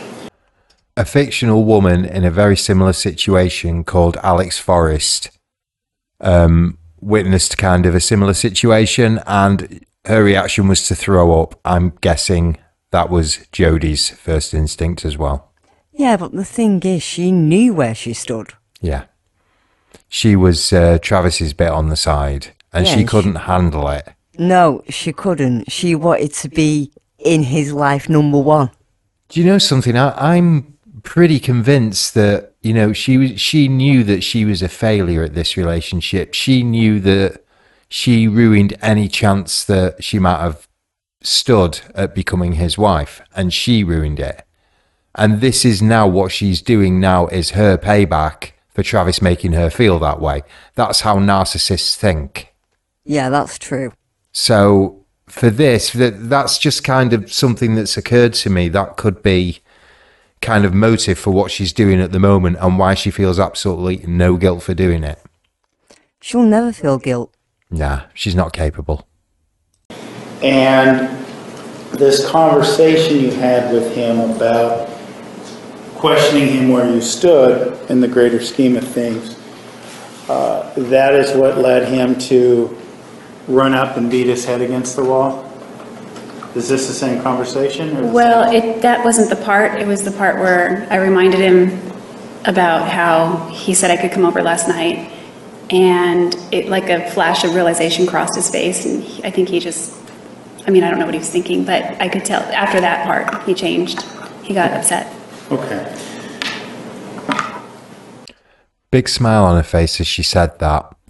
Maybe, I mean, she's rehearsed this, it's obvious, but maybe to, you know, lull the jury into thinking that she is recalling a pleasant memory or a memory that she finds amusing or is pleasant to recollect.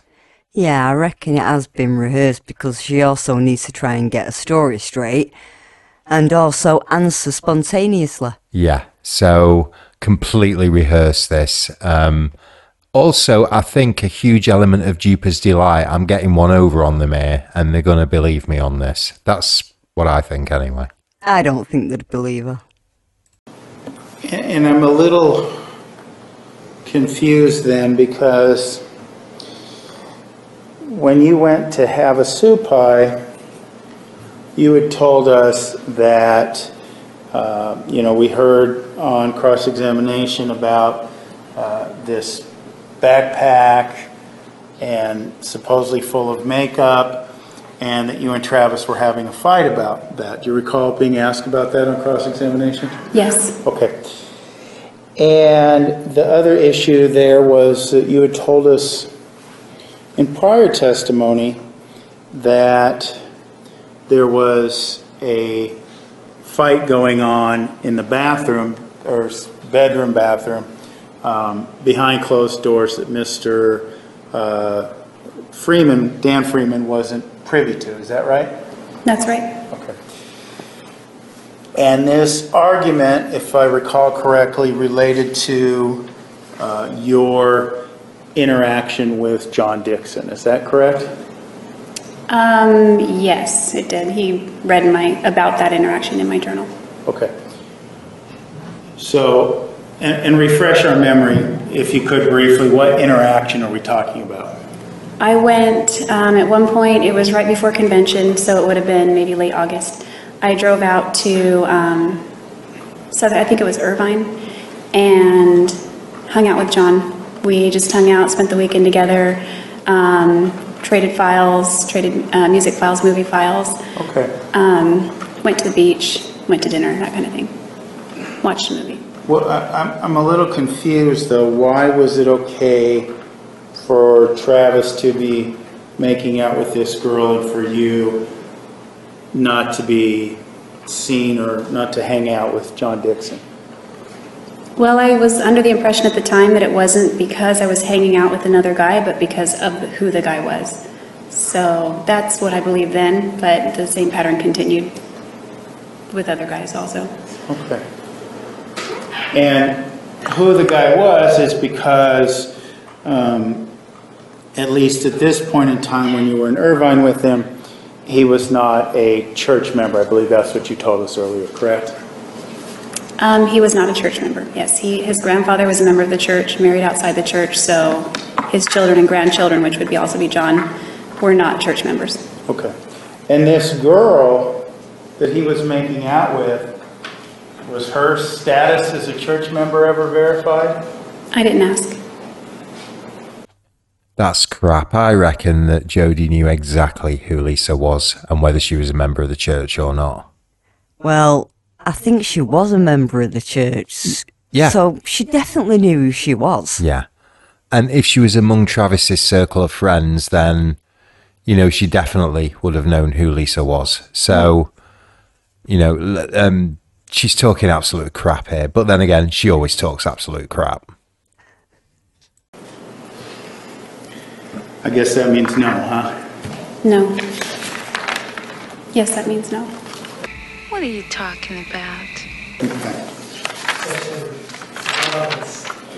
What's he asking about the...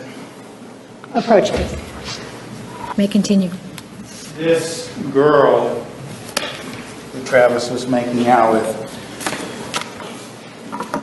was it ever asserted that it was okay, don't worry about it because she's a church member? No, that was never discussed. None of your goddamn business!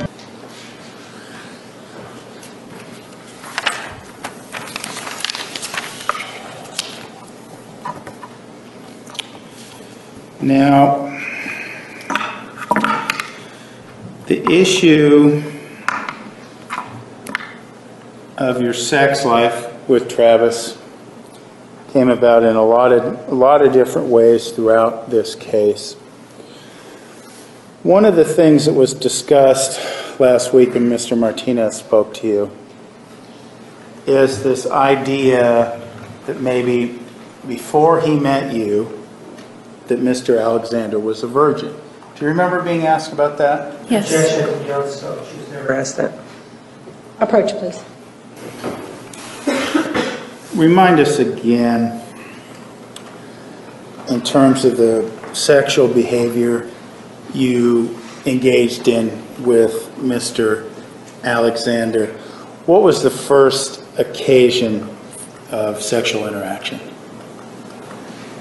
The weekend following convention Okay, and where did that take place? at his friend's house in Marietta. And if I remember correctly, that was oral sex. Yes.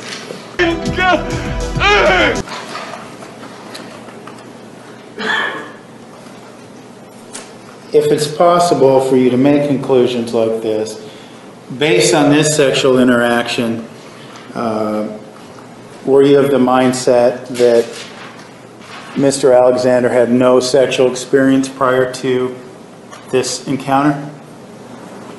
No, I was not, based on that interaction and other things he told me prior to it.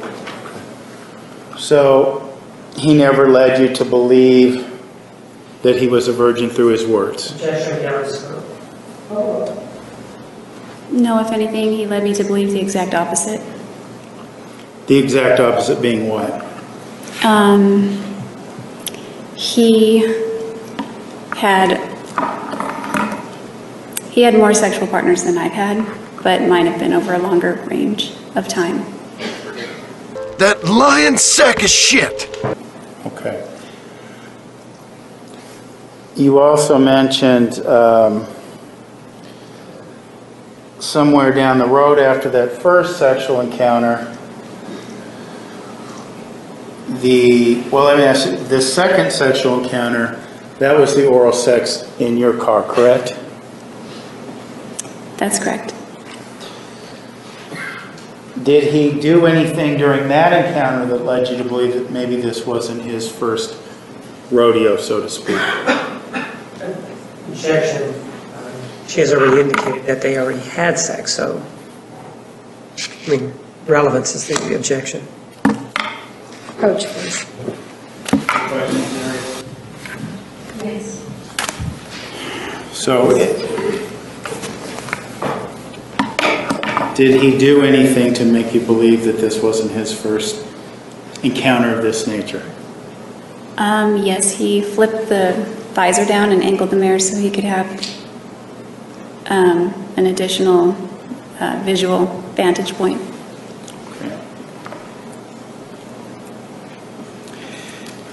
You also mentioned during your testimony that there was a time when Mr. Alexander performed oral sex on you, and your testimony was, I believe, something to the effect that he knew what he was doing. Is that right? Yes. And without getting too graphic, if you will, what gave you that impression? Well, he had bragged about it prior to that, somewhat. That he had studied the female anatomy. And so even though I wasn't expecting things to go that far that night, once they did, it was obvious to me that he knew what he was doing. I mean, I've had other intimate relationships in the past, so I was able to make a comparison in my mind. Okay.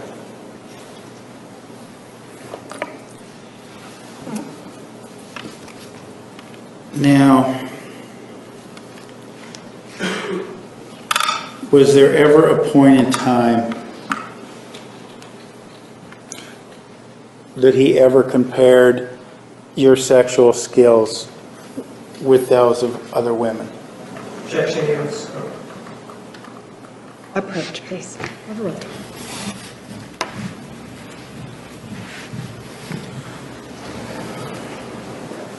Do you remember the question?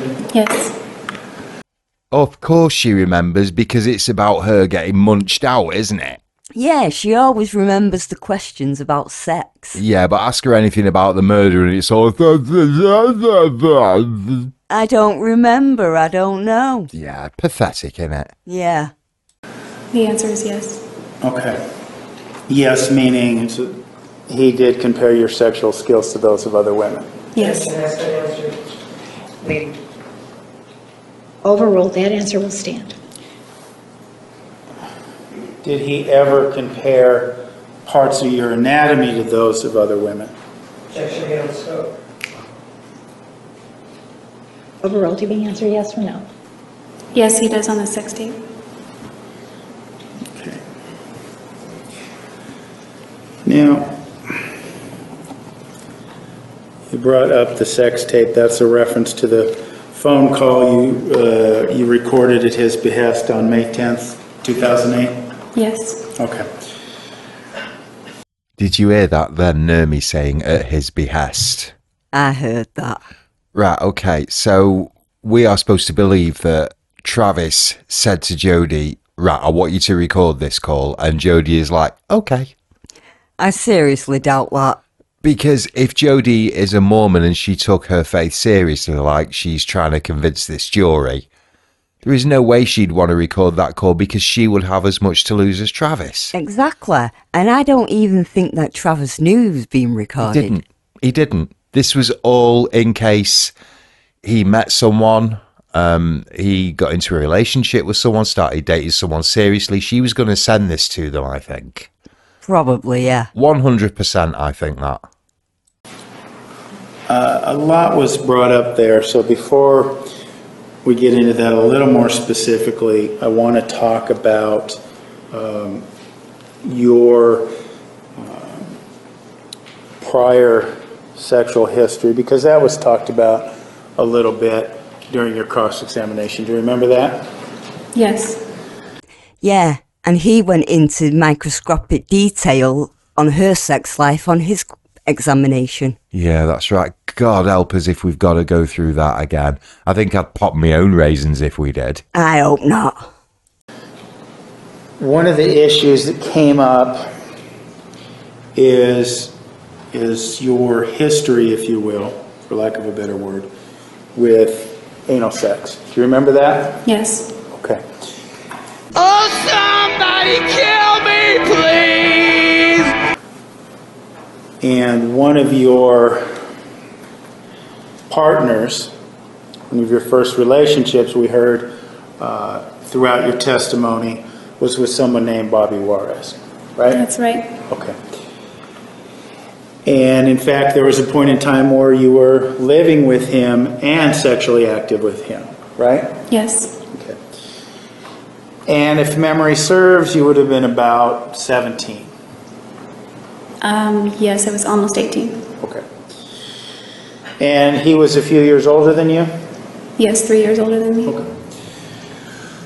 One of the things that came up was the idea that you had engaged in anal sex with Mr. Juarez. Do you remember talking about that with Mr. Martinez? Yes. Okay. In this regard, was this anal sex something you did on a frequent basis with Mr. Juarez? No, it was something we tried once, maybe twice. I think just once. Okay, something that you tried once or twice throughout the course of your entire relationship? Yes. Okay. Bullshit. And as it relates to Matt McCartney, that would have been your next significant relationship. I believe, if I understood you correctly, you testified that you never had anal sex with Matt McCartney. Is that correct? That's correct. Okay. And as it relates to Mr. Brewer, a 3.5 to 4 year relationship, right? Yes. It's amazing that guy's still walking around with some semblance of a sanity after 3 to 4 years spent with her, isn't it? I know, I'm surprised. Well, at least he's lucky. Yeah, at least he escaped. Yeah. Was there anal sex involved in that relationship? I want to say one time, I think, maybe twice, but I can only remember one specifically.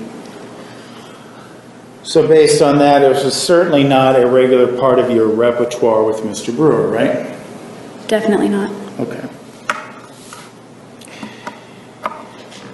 And Mr. Brewer would have been the sexual partner that directly preceded Mr. Alexander, right?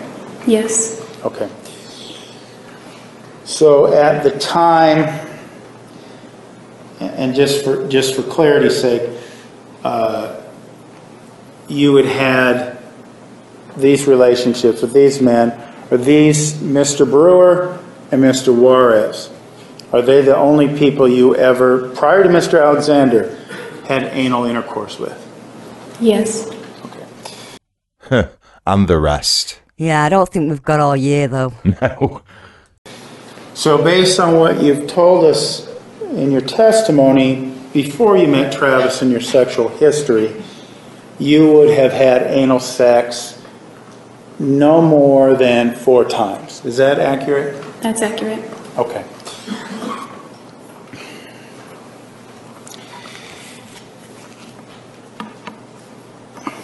Now,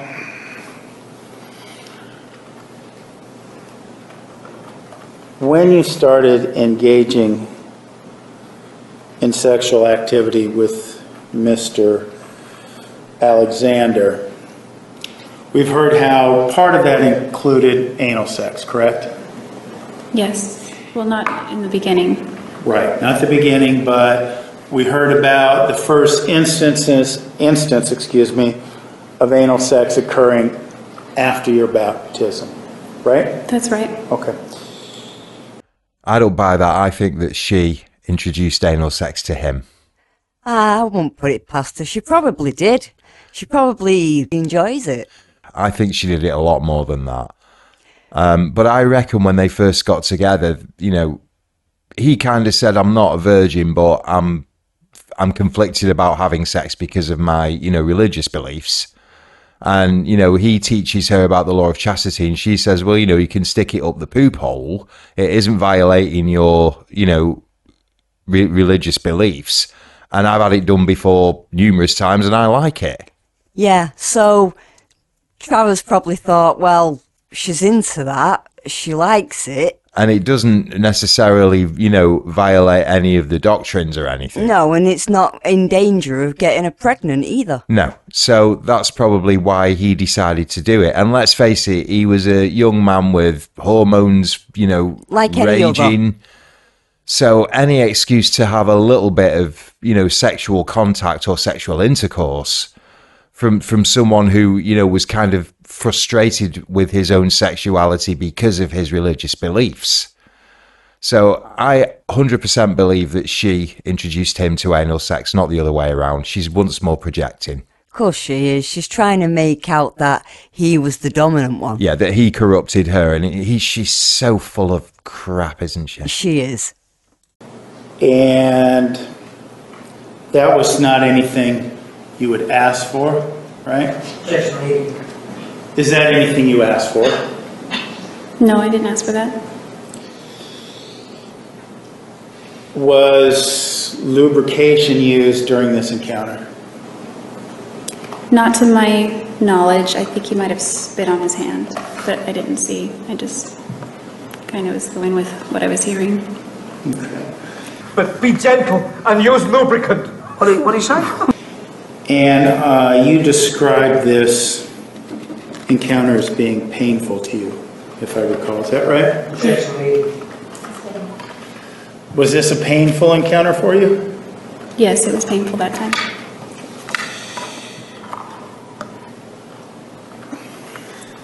Now, I ask that because one of the things that you talked about with Mr. Martinez is your sex life with Mr. Alexander. And you had said a comment that you enjoyed it, it was mutual. Something to that effect on several different occasions. Do you remember that? Yes. Objection, relevance as to why he's asking it. He said, I asked this because relevance. Sustained. And there was much rejoicing.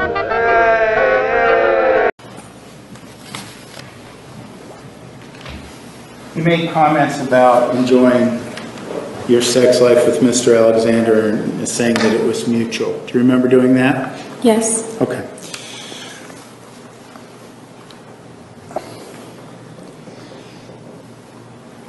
When you talk about enjoying it,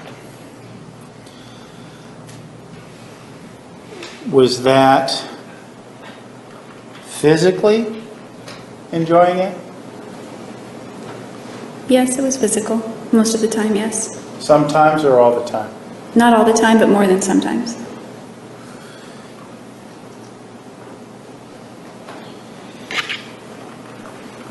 There were some instances, though, as you just told us, that it was painful, correct? Yes. Okay. That painful interaction on the day of your baptism,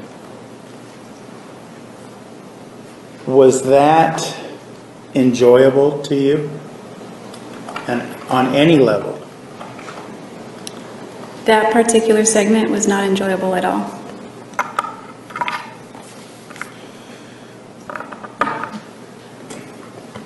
You also mentioned that there were times, you just testified that there were times that it wasn't, physically pleasurable. On those times when it wasn't physically pleasurable, did you get something else out of it? Yes, I did. What was that? It made me feel good to make him feel good. Here I go again. And also when I was making him feel good, he had all of his attention focused on me, so I feel like it was still, like a trade-off kind of. I mean, I liked the way I felt when he was focused on me that way, and I liked the way I felt when I could make him feel good, if that makes sense. Okay. Well, let's try to make a little more sense out of that with one of the encounters. You told us that there were occasions when you would come out onto the porch, nude, perform oral sex upon him, and he would ejaculate on your face. You remember Yes. telling us about that? Yes. Okay. Was that physically pleasurable to you? I wouldn't say there was any physical pleasure that I derived from it. So kind of talking about what you told us just a moment ago, what kind of pleasure did you get out of it? Is that the pleasure of pleasing him? Is that what we're talking about? Yes, it had been a fantasy he'd had for over a year that I had known him, and so it was something that we hadn't fulfilled in the past, and we're able to do it now based on the configuration of the porch of the house that I lived in. Yeah, her fantasies, not his. Okay. You also, when you were asked about this sex you had with Travis, you made the comment on direct that you felt like a used piece of toilet paper. Do you recall that? Yes, that was that one time during my baptism.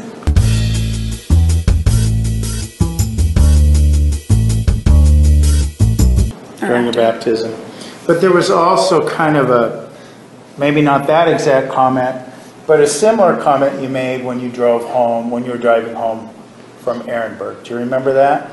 Yes. What was your mindset there in terms of the sexual activity?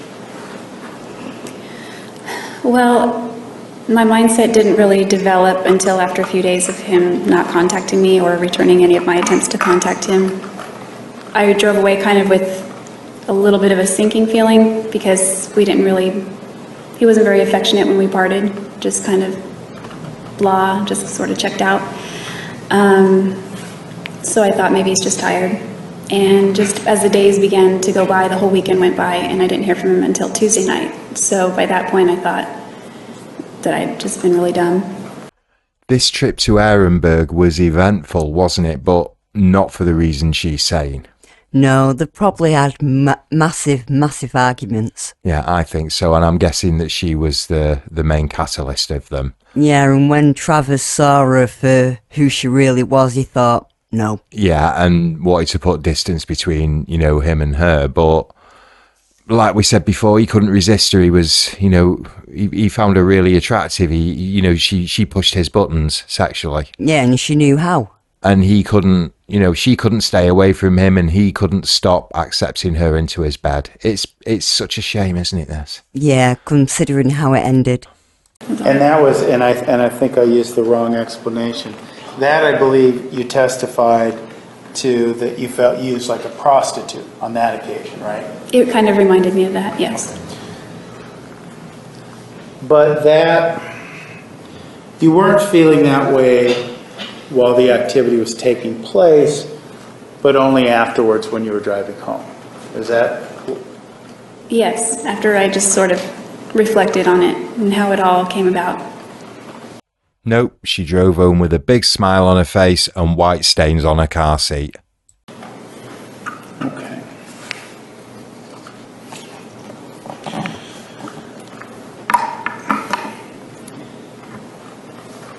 Now it seems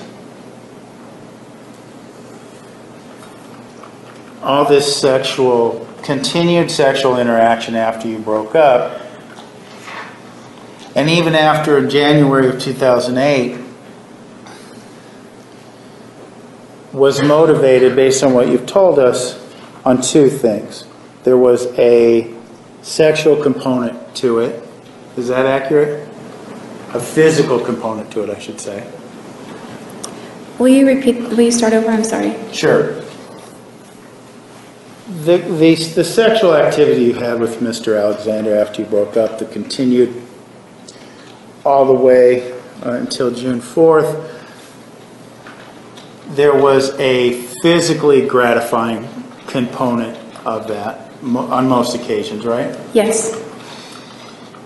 And there was a seemingly always, whether it was physically gratifying to you or not, an emotionally satisfying component to you for making him happy. Is that right? Yes. Okay. Once again, projecting, isn't she? Yep, as always. She was in that relationship not to keep Travis happy, but so that Travis could keep her happy. She knew what hold she had over him. Yeah, it was just she weren't thinking about his feelings. No. She was thinking about herself and what she could get out of it. Yeah, she has spent her whole time, however many days she has been on this stand, describing Travis's behaviour as her own and her own behaviour as Travis's, and it is disgusting. It's absolutely despicable. And how those 4 siblings can sit there calm. I bet inside they're raging, I would be, but how they can sit there composed, I've just got so much respect for them. Well, they're the better people. Much better people. Was there any other reasons why you continued to have sexual relations with him after you broke up? Well, after I walked in on him, I want to object. She was asked were there any other reasons. She's explaining the reasons, Judge. Explain the reasons. okay. There weren't any other reasons prior to January 21st, 2008, but there were after that. And the reason was I was under the impression that he felt more satiated and he felt more normal when he had just more adult interactions, if that makes sense. So there was a component of assistance, if you will, in your sexual activity, assisting Travis. I would say that. I wasn't looking at it that way, but it was much like that, yes. By normal adult interactions or whatever shite term she used, I'm guessing that she's going to double down on these ridiculous claims that Travis was attracted to children. Of course she's going to use that, but we all know that's crap. Yeah, and I don't think one member of the jury believes it either. I don't think one member of the gallery, maybe apart from Donovan, believes it either. So it just goes to show you just what a disgusting human being we're dealing with here. Yeah, how she would stoop so low. Yeah. Moving ourselves to the tape. Well, before we get to the tape. Well, here's a quarter, call someone who cares. Let's talk about some of the text messages without going through the specifics of them, but there were several things that were brought up in these text messages, things that you said. You made the comment in the text message that you wanted to have sex with him like a horny little schoolgirl. Do you remember being shown that message? Yes. And if you could speak up. Yes. Why would you send a message like that to him? What was the purpose? Well, the schoolgirl thing was one of his fantasies, and it only shows the 2 messages, but that was a long thread of back and forth on my way back from Las Vegas while I was driving. And so it just kept escalating, and that's when he sent me another picture of himself, and we just kept trying to top ourselves, so we were trying to get more and more graphic and explicit. Oh, so her reference to the sexualization of children is completely innocent. Right, I see. It's one rule for her, isn't it? If she said she was trying to help him, I think that's crap. Yeah, She gets off on it. This is just a sick fantasy of hers and nothing more. Nobody buys it. Well, in that regard, though, was that the idea of the schoolgirl in that outfit, was that something that you were interested in, or was it something you were doing to please him? It would be more for his pleasure, because just being with him was enough for me, but he enjoyed that kind of stuff, so yeah. Okay. So, in terms of your sex life prior to Mr. Alexander, you didn't dress up as a schoolgirl? No, I didn't dress up as anything prior to him. Okay. You also made the comment in some of these text messages that you wanted to give him a blowjob. BJ, which is probably what you put in the text messages. Why did you send him text messages to that effect? Well, we just had a sex life and it just kept things interesting. You slash cut! Okay. Why was it important to you for things to stay interesting? It depends on the timeline, but I enjoyed spending time with him, and usually the only times that we spent together where it was enjoyable was when he was focused on me in that sort of manner. Did you hear that? Focused on me. Yep. That line right there tells you who she is. Pure narcissist.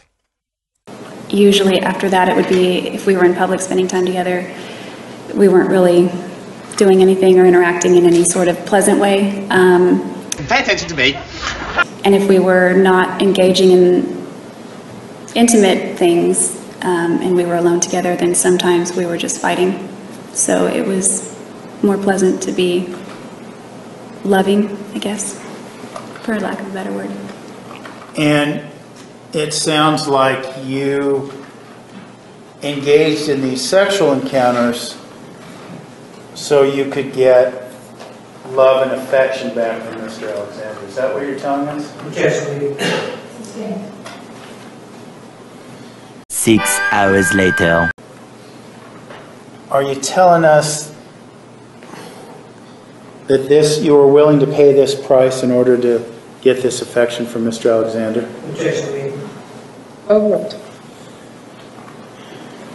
I wouldn't term it like that, but when I did. God, he's all over this, isn't he, Martinez? He is every step of the way. Yeah. Objection after objection. Yeah. I mean, I just don't think he wants her to start waffling on. I mean, thank God for that. Well, Nurmi let her waffle on too long last time. Oh, yeah. Well, Nurmi will indulge you till the cows come home. She's his client. Yeah, that's true. You wouldn't put it like that. How would you put it? I would just put it as spending time with him. That's how I looked at it, spending time with him, doing things that he liked to do.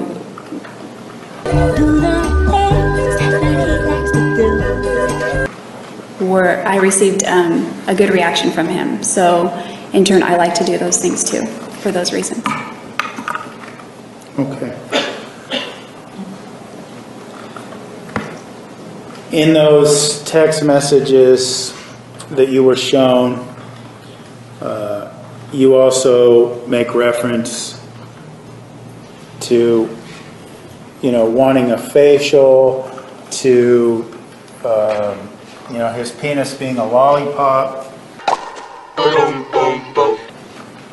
Were you doing that along the same reasons that we were talking about before, to get his approval or to keep it interesting for him? Sustained.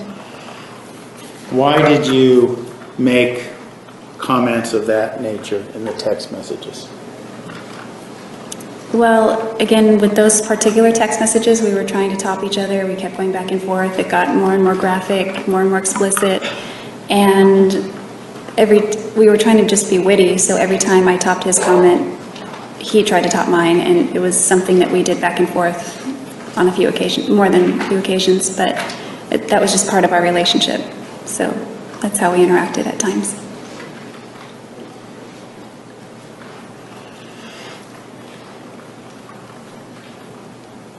And you got positive reinforcement from those texts as well, is that fair to say?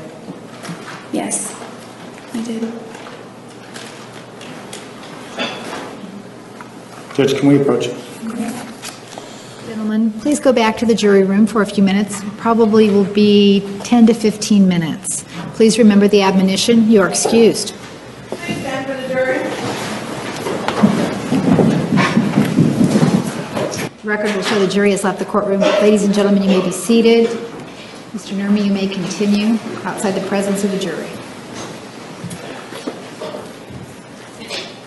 Problem being right now, the system seems to be. It's rebooting. Take just a second. The way you moan, it sounds like you're this 12-year-old girl having her first orgasm. It's so hot. It sounds like what? A 12-year-old girl having her first orgasm. I check off every day, sometimes 2-3 times a day. Are you serious? There's been many times when you've been like miserable and I've like raped you. You cannot say I don't work that booty. Oh, never mind. You do know how to work the booty. Yeah, we've had 2 and 3 hour sessions many times. Yeah. I think 3.5 is like our top or something. You remember that time I came to visit you when I was still working in California? And I fell asleep on your chair next to your bed. And you just like woke me up by pulling my pants off and totally licking my pussy. Yeah. You gotta admit though, like there's not many guys that would do that just for fun. When you pick cherries, the darker the red, the riper the fruit. I'm gonna tie you to a tree and put it in your ass, by the way. What's that? I'm gonna tie you to a tree and put it in your ass. I'm going to zip tie your arms around the tree, blindfold you, and put the camera on a timer while I'm parking you. Just think of how I pounded you with a full 6-year-old pop until it was nothing. I didn't like the pop rock as much as I liked the 6-year-old pop though. Like you could ride my freaking face, go a horse. Yeah. You get some 6 giant dicks too. I'm sorry, but this proves absolutely nothing. No, Does absolutely not. It just goes to prove that Travis had healthy sexual fantasies. I don't think any of those really regarded extreme violence. No, he's not saying I want to beat you up. No. And most of all, none of them include children. No, none of them. He's not even mentioned it. You would think that if he had that interest, he would want to incorporate Jodi into that interest and voice his fantasies in that vein on this phone call, but no mention, is there? 69.6? I'm gonna get some great shots of freaking put that in here. Like the actual putting it in you and like your reaction and just the angles and the whole bit. Seriously, honey, I don't want to corpse you right now so bad. Because I'm touching yourself. I can't wait to get pictures of jizzle on your face. I'll try to get one as I'm coming on your face. I want to give you a cream pie, too. What's that? What's a cream pie? So I blow my wad right, just like a 1/4 inch inside your pussy. I mean, it's gonna be like legitimate porn. Yeah. In every sense, you know what I mean? Everything about like the details of your body are so hot. Like those big, freaking nipples. I could come at any moment. From my dick and every orifice of your body. Because I want to get like some like park ranger type outfit for me to wear. I'll tell you, the pictures I'm going to take are so hot. If one of them's going to be me laying on my back, cock hard, you know, sticking straight out. So we'll take some video too. Oh, yeah, it's huge. I just did like 15 pumps. Which is surprising because, you know, I drank it this morning. Seriously, I could, if I was at a sperm bank, I could have retired off this load.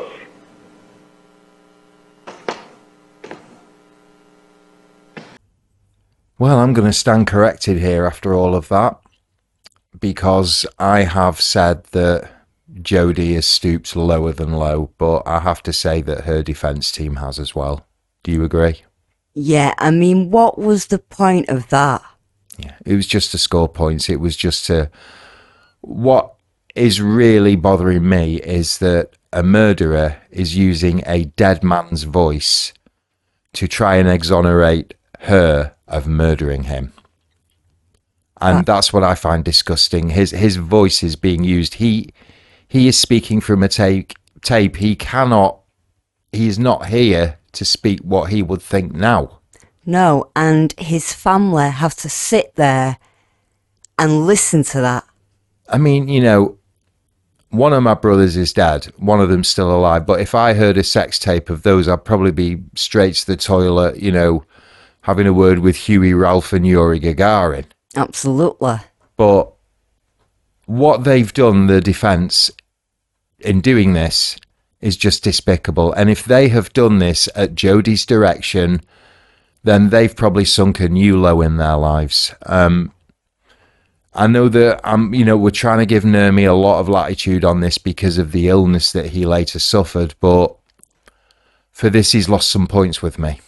Absolutely, with me too. I mean, it wasn't even relevant. We've seen some truly disgusting moments in this trial, haven't we? We have. I've got to say, that's one of them.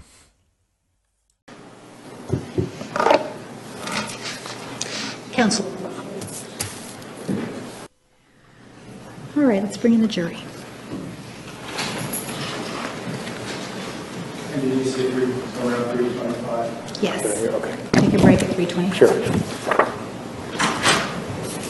Please be seated. The record will show the presence of the jury, the defendant, and all counsel. Ladies and gentlemen, thank you for your patience. While you were in the jury room, the court admitted Exhibit 509.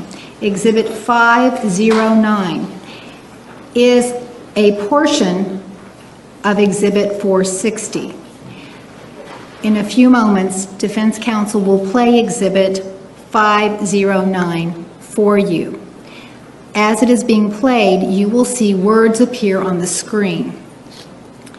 It is up to you to determine the accuracy of the words you see on the screen as you listen to the recording. The exhibit admitted and the exhibit that will go with you back to the jury room will not have the words on it.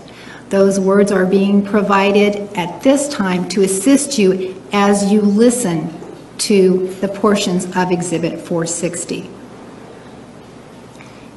Are there any questions? Mr. Nurmi, you may continue. Ms. Arias, as it relates to Exhibit 460, you were here in court when that was played, correct? Yes. Okay. And you recall being asked some questions about fantasy and reality as it relates to this tape. You recall that? Yes. Okay. What I want to do for you now is play some snippets of the tape and ask you some questions. If you could just watch as we go. Okay. Right, so originally we were going to just cut this bit out because we didn't want to subject you to sitting through this again. And we didn't. We didn't want to do it either. But it appears that he's going to go through each snippet and ask her questions about it. Now, we're looking forward to this as much as we're looking forward to a red hot poker up our jacksies, aren't we? Yeah, but I mean, it's totally irrelevant. But let's do this together and let's weather through it, yeah? Yeah.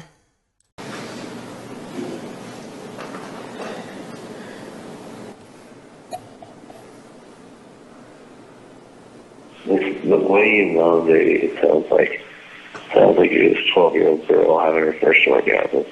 It's so hot.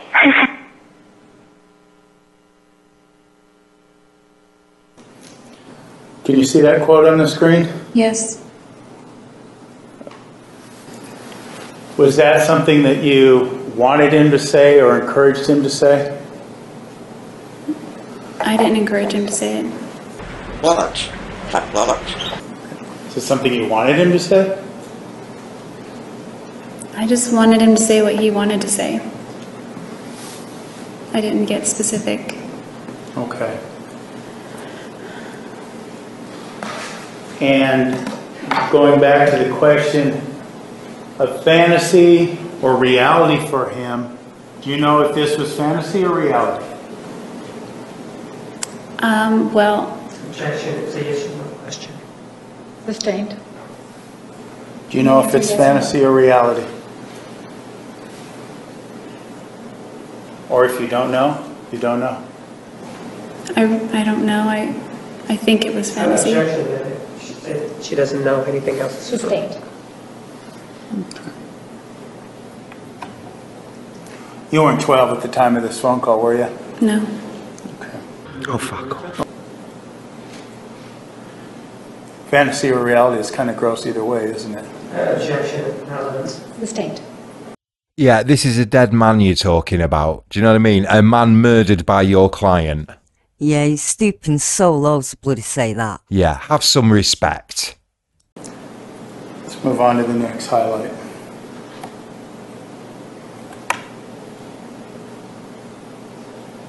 Sounds like what? A 12-year-old girl having her first orgasm. I jack off every day, sometimes 2-3 times a day. Are you serious? There's been many times when you've been like miserable and I've like raped you.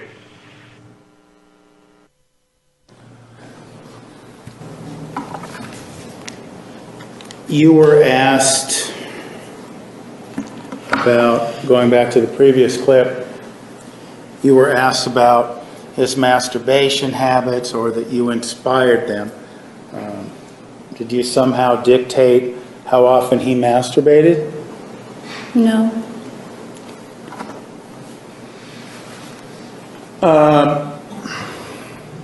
He also says there have been many times when you have been miserable, and I've raped you. Is that fantasy or is that reality?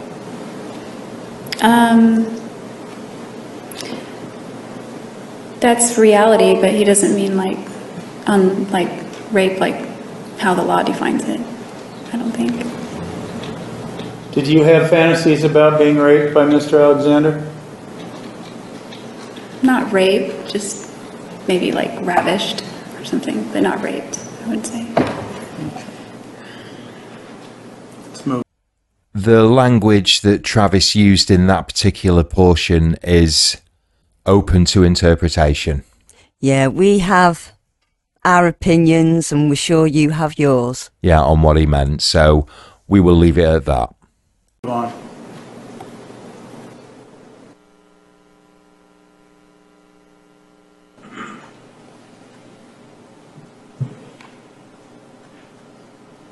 You cannot say I don't work that booty. Oh, never mind. You do know how to work the booty. Yeah, we've had 2 and 3 hour sessions many times. Yeah. This 2-hour, 3-hour sessions, is that a reference to the reality of your sex life with him prior to May 10th, 2008? Yes, prior to moving back to California. I feel as though we've gone back in time, do you? Yeah, it's like we're stuck in a bloody time warp. Yeah, I mean, we've gone through all of this. He went with a forensic tooth comb through her whole sex life for days, and now we're doing it again. Why is he so focused on their sex life? There are other aspects of this. We do not need to drag this up again, do we? No, there are more important, relevant things to be talking about. Do you know, in our comments, many of our viewers have said that Nurmi seems obsessed with their sex life, and we've defended him, haven't we? We have, but I think they're right. We're finding it harder and harder to defend him here. We're starting to suspect that he is, or that he was at least obsessed with their sex life, and he wanted it paraded in front of the jury, in front of the public gallery, but worst of all, in front of millions of viewers on national television. Yeah, I'm sure he gets off on it. Yeah, and us 9 years later, and you lot. And in those 2 and 3 hour sessions, based on what you told us before, you enjoyed most of those physically, but also because of the fact that you were making him happy. Is that right? Is it accurate that part of the reason for these sessions was not only the physical satisfaction, but the positive attention you got from him during those times? Sustained. You get positive attention from him during those 2 or 3 hours? Yes, I did. And you enjoyed that positive attention, right? Overruled, you may answer. Yes, always.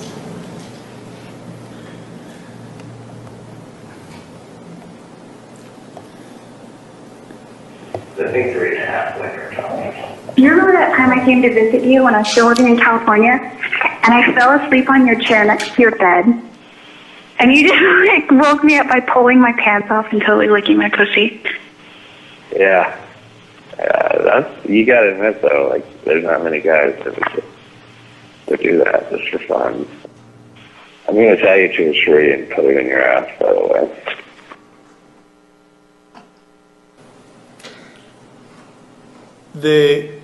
As it relates to the previous clip, the fact that Mr. Alexander wanted to perform oral sex on you for such a lengthy period of time, was that something that made you feel good? Objection, sex on evidence. He woke her up that way, not 2 or 3 hour session. Okay, when he woke you up and you were asleep, you weren't conscious and consenting to that activity. Is that correct? Objection. Rephrase. You were asleep the time he referred to just in that call, right? You were asleep when you took your pants off. Yes, I woke up in the process. I was sleeping. You give me a hard on. And because you were asleep, you didn't consent to him doing any of those things before you woke up. Is that accurate? Objection. Sustained. Would it be fair to say that you didn't consent to anything because you were asleep? Objection. Sustained. When you're asleep, can people talk to you and ask you questions, yes or no? You would answer them if you're asleep? Not if I'm actually sleeping. Maybe Okay. I would. So when you were asleep on this chair, did Miss Alexander say, hey, Jodi, can I take your pants off and have oral sex with you? Objection, like a foundation. She was asleep. How would she know? That's my point. Do me answer. Did you ask if I would know? Or? No, I asked, did Travis say to you while you were sleeping, hey, Jodi, can I take your pants off and perform oral sex? No. How would she know if she's asleep? Oh, objection. So, Objection. He has no foundation. it was already Overruled. You may proceed.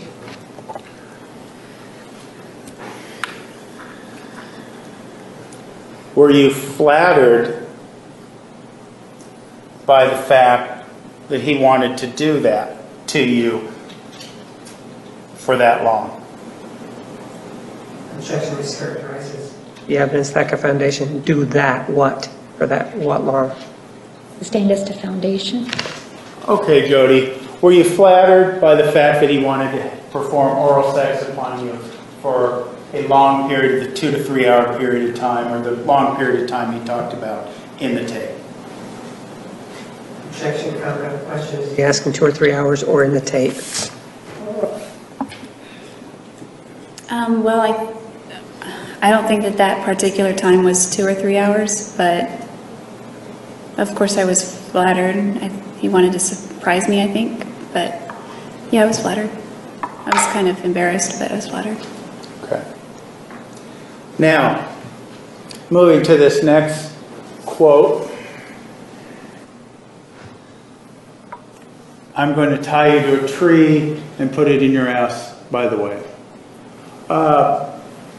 We heard about prior instances of anal sex prior to May 10th. So is this fantasy or is this reality? We're kicking around ideas of what we might do. I hope that was fantasy because I don't think I would have gone for that. Lying bitch. But I'm not sure whether or not he had serious intentions of doing that act or not. Did you ever, you said you don't think you would submit to that, but did you ever do anything to try to make this fantasy happen? Yes. What did you do? He asked me to find a place that would be good where we could do that, and so I hiked around a little bit and thought it was near this park that's mostly wooded toward the south end of town. And I figured I was trying to think of the best time so that, it's kind of in public so that nobody would stumble upon us. So just that, basically. Hang on a minute. So she said that that's one of his fantasies and that she wouldn't go for that, yet she hikes around for miles looking for a convenient spot. What? Does that make sense to anyone else? Because it doesn't to me. It doesn't make sense. She's contradicting herself constantly. I mean, what the hell? I mean, if you don't want to go for something, you'd say, piss off, I'm not doing that. And I'm not hiking miles in the woods, invoking the bloody Blair Witch Project or some shit. Just to find a place where you can tie me to a tree and, give me one up the bloody rear entrance. I'm sorry. I've got to give me a bit of dignity. But no, none of that. Oh, yeah, I'll go and hike because it pleases you. Yeah, more like it pleased her. Yeah. Sorry for that Kermodian rant there, but I just felt it was important to say. So this might have been one of those fantasies that might have become a reality. Objection made, speculations, like that. Let's go on to the next quote. I'm going to tie you to a tree and put it in your ass. I'm going to zip tie your arms around the tree, blindfold you, and put the camera on a timer while I'm parking it. Just think of how I pounded you with a full Tootsie Roll Pop until it was nothing.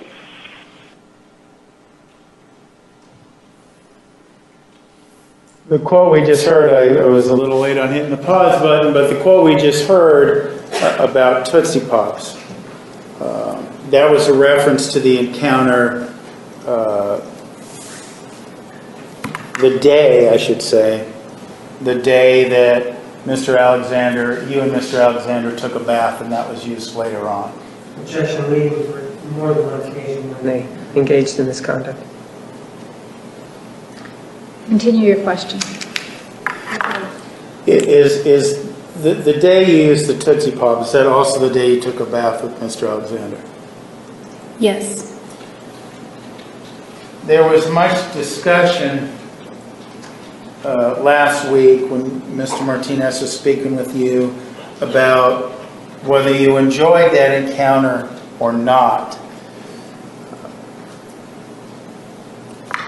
And I believe you said that you had enjoyed aspects of that encounter. Is that correct?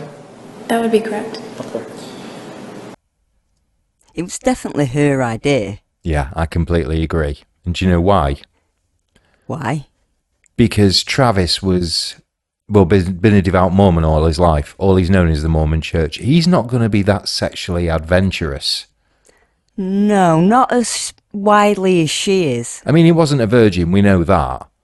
But we're guessing that he lost his virginity to somebody who was in the Mormon church or slept with people in the Mormon church, whereas she's a bit more worldly wise and a lot more promiscuous, and I'm betting that you're right, it was her idea, because she would be a bit more adventurous and certainly a bit more perverse, if you like. Even though it's not perverse, it's just, if you like Tootsie Rolls, you'll never eat another one again, will you? Well, exactly. Which aspects did you enjoy? Well, I think we used bubbles that time with the bath, so I enjoyed that. I guess the Tootsie Pop was just for fun. I enjoyed his attention. I didn't really like the pop rocks as much, how he wanted to use them. So that was probably one of the 2 or 3 hour things he was talking about, because it lasted a while. Well, to clarify then what you were asked on cross-examination, when he was using the Tootsie Pops on you, you weren't enjoying that physically, you were enjoying the attention you were getting from him. Is that correct? Just leaving. When he was using the Tootsie Pops on you, was it physically pleasurable to you? There was some physical pleasure, I guess. It wasn't uncomfortable or anything. What other pleasure did you derive from that? Christ on a lettuce leaf, does it bloody matter? His attention, I guess. It sounds simple, but it was just about us, we shut the door and it was our own space and it was just our time together. So I enjoyed that. Okay. I didn't like the pop rock as much as I liked the Tootsie Roll Pop though. Like you ride my freaking face, go a horse. Sit on my face and tell me that you love me. Yeah. You get some 69 pics too. 69 pics? 69, dudes! So I'm gonna get some great shots of freaking put that in here. Like the action. Talks about getting some great shots, putting it in you. What's that a reference to? Sex. What is he putting in you? May be obvious, but what? His penis. And some great shots there. What is he referring to? Are we talking about taking pictures? Are we talking about making a video? He's talking about the photographs at this point with his new camera that he was excited about.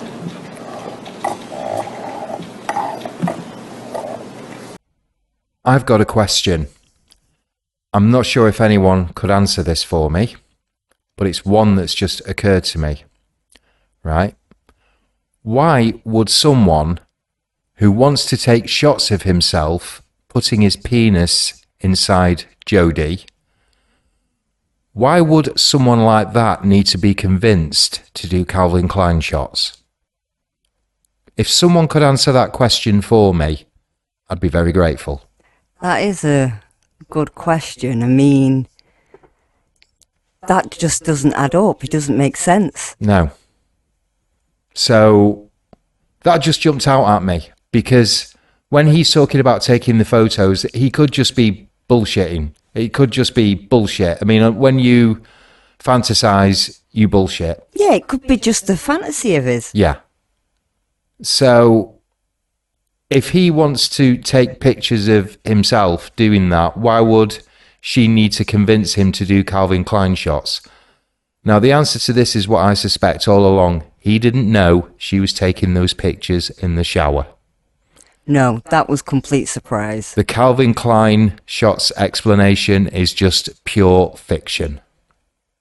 As it relates to taking nude photographs, is that something that you were completely comfortable with and encouraged? I was never completely comfortable with the nude photographs, but I was willing to. It took a while, it took, I guess, close to 1.5 years, but I was willing to go along with it. We've rewound that so you can see her body language. We're not experts, are we, as we keep saying? No, we're not, but you can tell that she's lying there. Yeah, she's looking really shifty, so just watch that again. I was never completely comfortable with the nude photographs, but I was willing to. It took a while, it took, I guess, close to 1.5 years, but I was willing to go along with it. as long as it got deleted.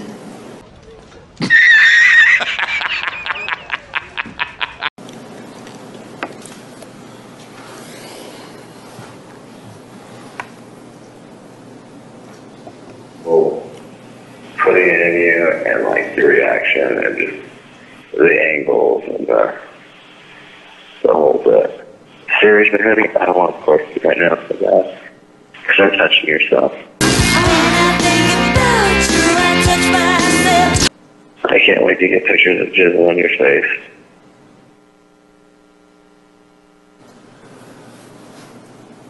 That, and let me see if I can progress a little bit. Try to get one as I'm traveling up your face. This particular act of him ejaculating on your face was mentioned a couple times in these slides. Is that something that you got physical enjoyment out of? Not like physical pleasure, actually. Sometimes it hurt if it got in my eyes, but other than that, it wasn't uncomfortable, but it wasn't, you know, like my preferred method or anything. If you didn't get physical pleasure out of it, what, if anything, did you get out of it? Just it made me feel good to know that he was enjoying himself. If he was gratified, I felt better about myself, that I was able to provide that gratification for him. Continue on. I want to give you a cream pie, too. What's that? What's a cream pie? Bruh. Prior to Mr. Alexander, explaining this cream pie to you, did you know what it was? What he was talking about? No, I didn't know what that term meant.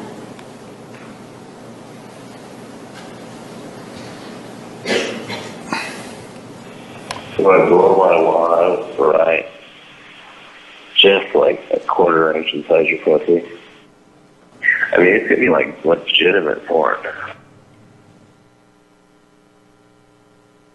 Having him give you this cream pie and making quote-unquote legitimate porn, was that something you were willing to do to please him? I was willing to do that. I'm sorry, are we watching a murder trial here, or are we watching the dossier of a bloody porn star? Because this is turning more and more into the Jodi Arias arse show than it is a bloody murder trial. I just wish Nurmi would focus.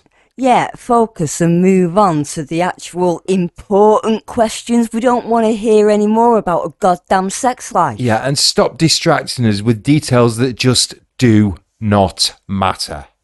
To please him? Yes, certainly. Did you have some independent desire on your own to make this porn? Well, not photographing it or filming it or recording it or anything like that.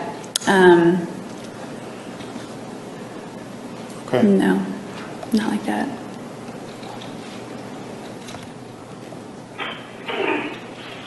Yeah. In every sense, you know what I mean?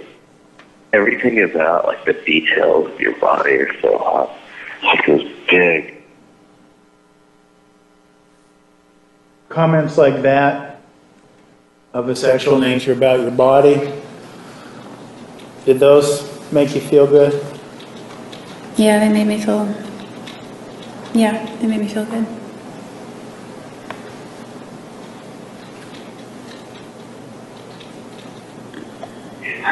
Freaking nipples. I could come at any moment. My dick in every orifice of your body. Because I want to get like some like park ranger type outfit for me to wear.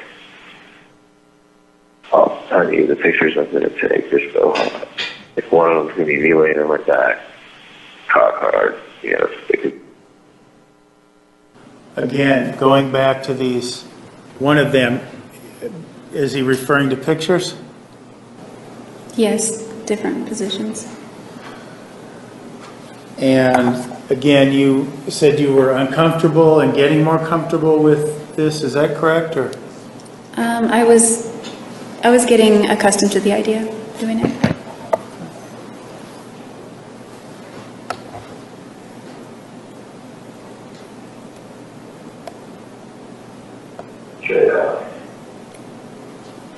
So we'll take some video too.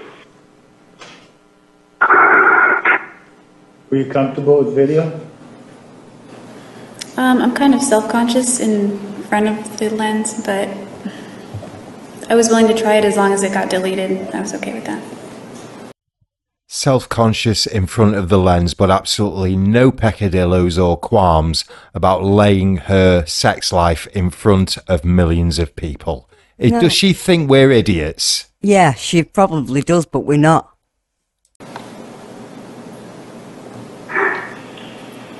Oh, yeah, it's huge.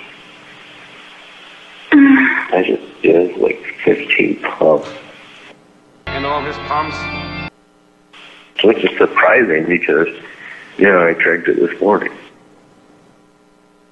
Seriously, I could,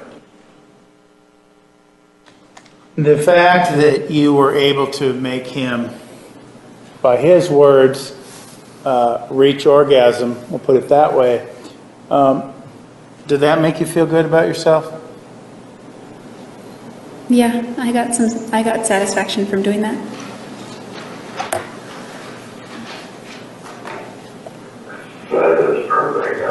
to retire off this load.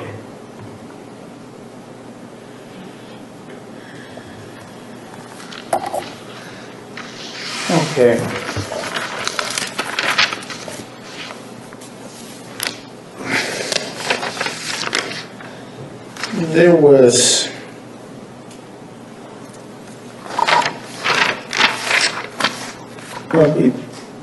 There was an issue raised about fidelity and you kissing Ryan Burns on June 5th. Do you remember that? Yes. And do you recall the testimony of Miss Diodoni, Lisa Diodoni, then Lisa Andrews, that she was dating Travis Alexander at the same period of time that you were either in a relationship with Mr. Alexander or having sexual intercourse with Mr. Alexander? Do you remember that? Objection beyond scope. Lisa Andrews or Diodoni is not what you guys state. Approach.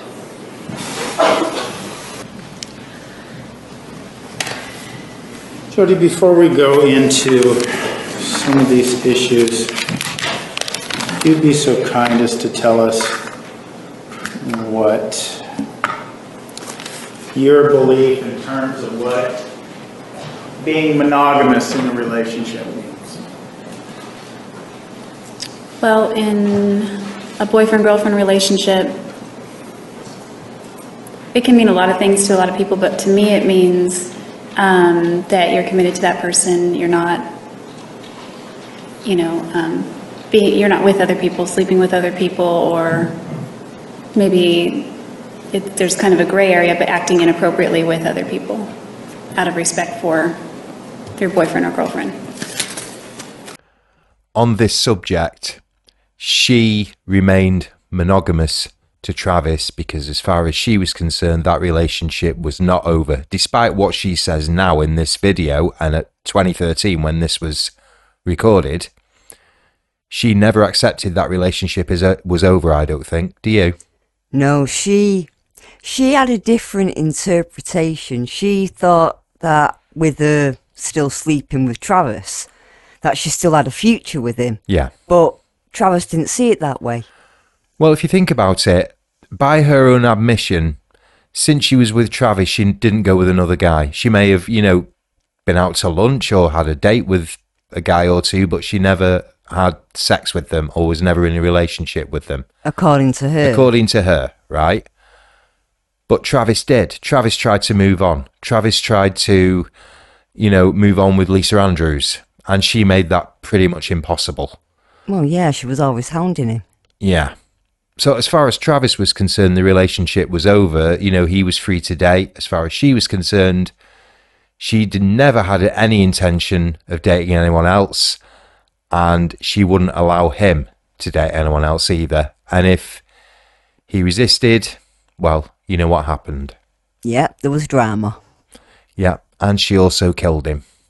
And I think when she was arrested with the gun and the knives in her car, she was going for Mimi Hall. She was trying to get her before she was caught. That's my theory anyway. I don't know about you. That's a possible theory, but fortunately, she never got to her. She didn't get to her. Let us know what you think. Whether you think... Because it's just come to light to us that these weapons were found in her car when she was arrested. So we think that she was going to take Mimi Hall down before she was arrested. Because she knew she was going to get arrested eventually, didn't she? Yeah, I mean, it was obvious. Yeah. Anyway, let us know what you think, guys. As we always love reading your feedback. I know you mentioned in your cross-examination that you were, I think your words were hyper-literal, right? Yes. Okay. In that regard, then, you just defined monogamy for us. What then to you does infidelity mean? Infidelity I associate a little bit more with marriage, but in a committed relationship, infidelity can also mean if that person was unfaithful in that they pursued something with another person independent of the relationship that person is in. I think in marriage it goes a little farther. It's more about in your mind and heart as well, not just your actions. Okay. So let me ask you this then, as it relates to your relationship with Mr. Alexander. Per your definitions and your feeling then, would you have believed or assumed that at the time period that you and Mr. Alexander were boyfriend and girlfriend, that you would have been monogamous? During that time period, yes, I believe that. Okay.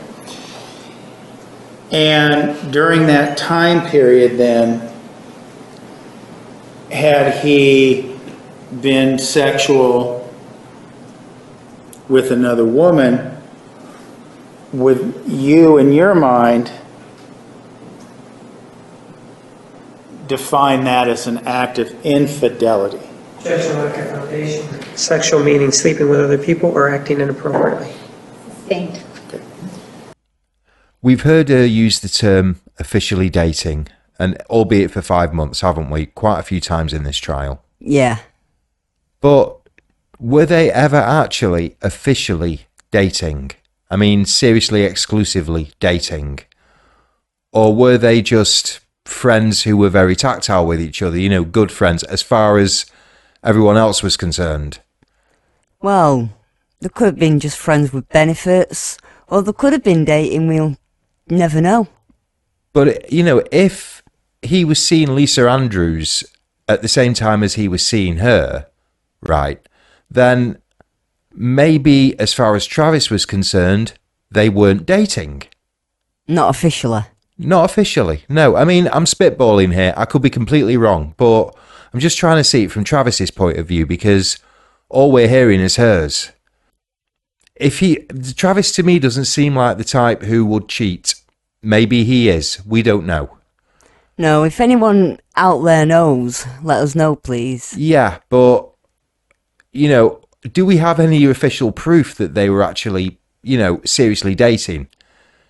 Because if Travis did cheat on her, then maybe as far as Travis was concerned, they weren't in a relationship or they weren't dating. Let us know what you think. Just speculating. Yeah. When you're Mr. Alexander, you and Mr. Alexander are a couple, if he kissed another girl, would that be an act of infidelity? Well, if it's like a relative, no. But yeah, and if it's in a romantic way, of course, yes, I would consider that. Okay. I should have been more clear with your hyperliteral personality, but let's go on then. That should be comment, and that's to be stricken. Sustained. Okay.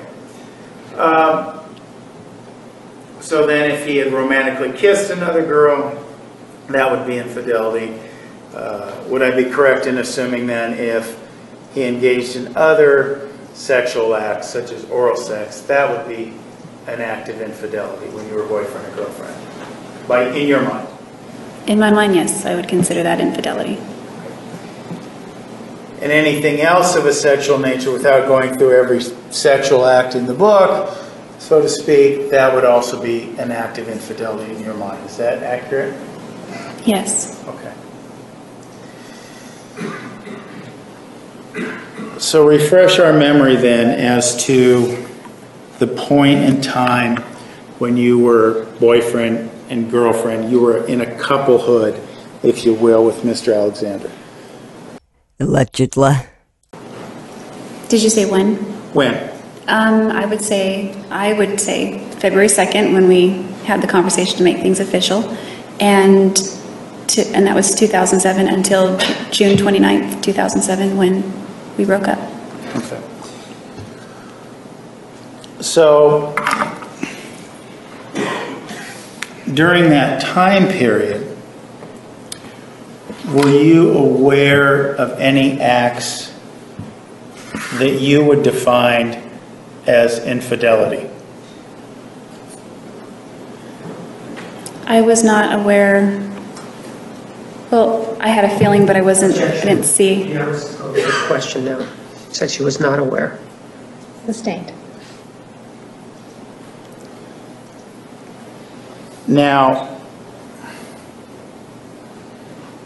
the discussion was held about Ryan Burns and you kissing Ryan Burns on June 4th, and that was brought up to whether or not you were being disloyal to Mr. Alexander, correct? Yes. Now, you weren't Mr. Alexander's girlfriend on June 4th of 2008, right? No, I wasn't. Okay. Were you aware of Mr. Alexander engaging in other sexual behavior at the same time, with other individuals at the same time that he was engaging in sexual behavior with you? At what time period? Any time period. Yes.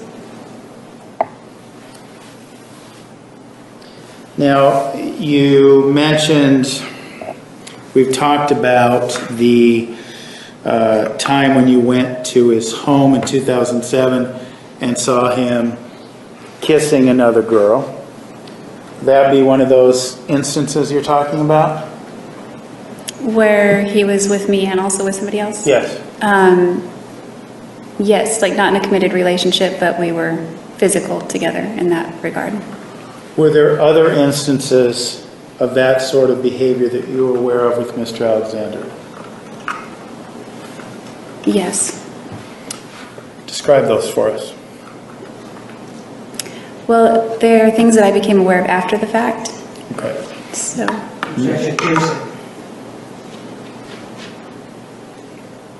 Overruled. Next question. So apart from this action that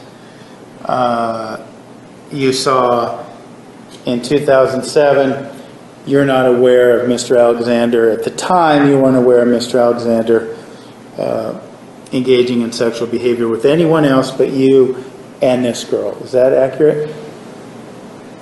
Sexual, yes. I saw the romantic gestures, but not sexual. Okay. And that's another thing, isn't it? If Travis's interest was in children, then why did Jodi see him kissing a woman? Why did she not see him kissing a child? Exactly, and there was also the fact that he was flirting with women. Yes. So she is just a despicable liar.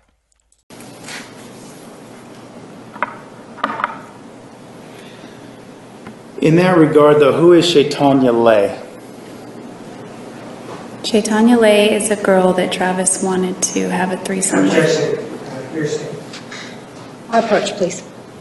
Actually, ladies and gentlemen, we're going to take a 10-minute recess, since you did have a 15-minute recess about an hour ago. So 10 minutes, please be back in the designated area at 3:35. Please remember the admonition. Please stand for the jury. Counsel, please approach. Let's bring in the jury. Please stand for the jury. It's Groundhog Day! Please be seated. The record will show the presence of the jury, the defendant, and all counsel. Mr. Nurmi, you may continue. Thank you, Your Honor. Jodi, I want to move on at this point to talk about your journals. All right? Yes. You were shown Exhibit 455.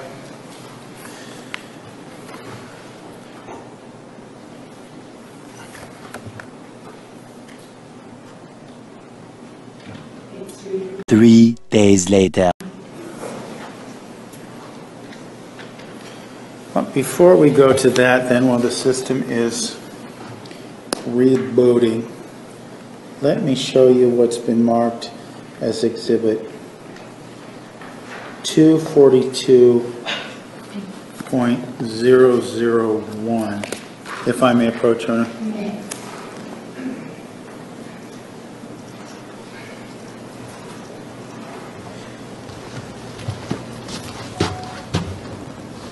In this regard, you can take a look at that. Are all the pages in that journal complete? No. Are all the pages that were originally contained in that journal still in there now? No. If you could be so kind, could you hold up for the jury and show us where pages are actually ripped? Yes. Do you want dates or anything, or just? No, if you could just physically show. Okay. Torn There's pages. half a page here and a following page that was ripped out. Could you perhaps stand up and show? Okay. There is half a page here, another page here that was ripped out. There's a piece here. There are other parts also. I'm sorry, could you speak up? Yeah, there's a few other places in here where pages were ripped out.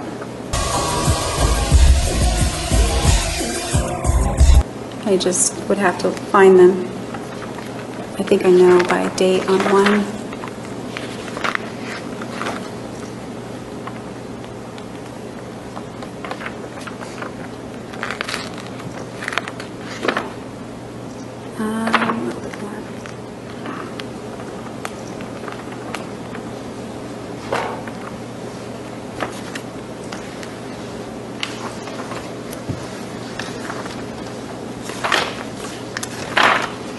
Was around the end of October.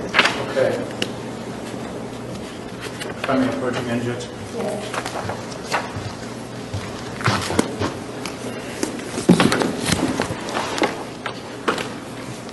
Does it appear there's pages missing out at the entry on September 9th, 2007? Yes. Okay.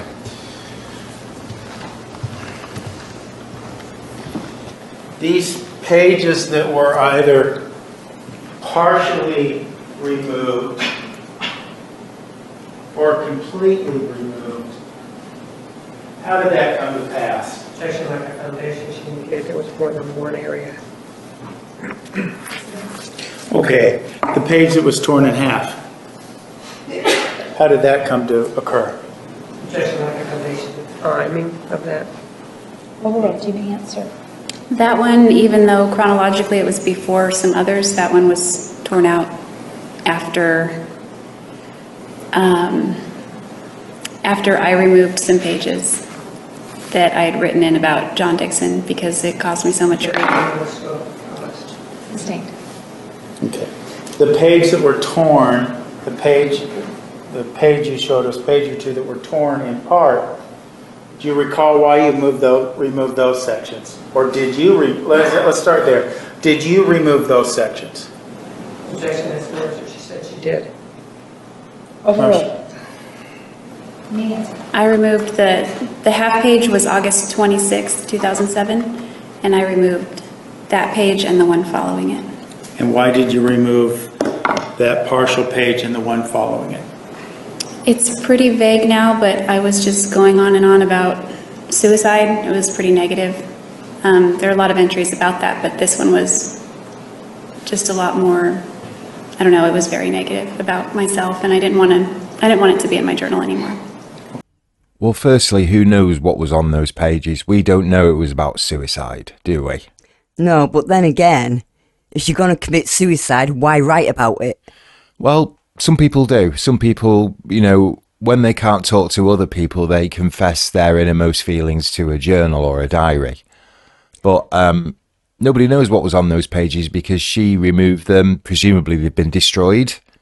I reckon they had something incriminating. That was my thought. My thought was something was written on there and she realised and thought, yeah, I better take that out. Once again, just spitballing here, aren't we? We're just speculating. Yeah. Okay.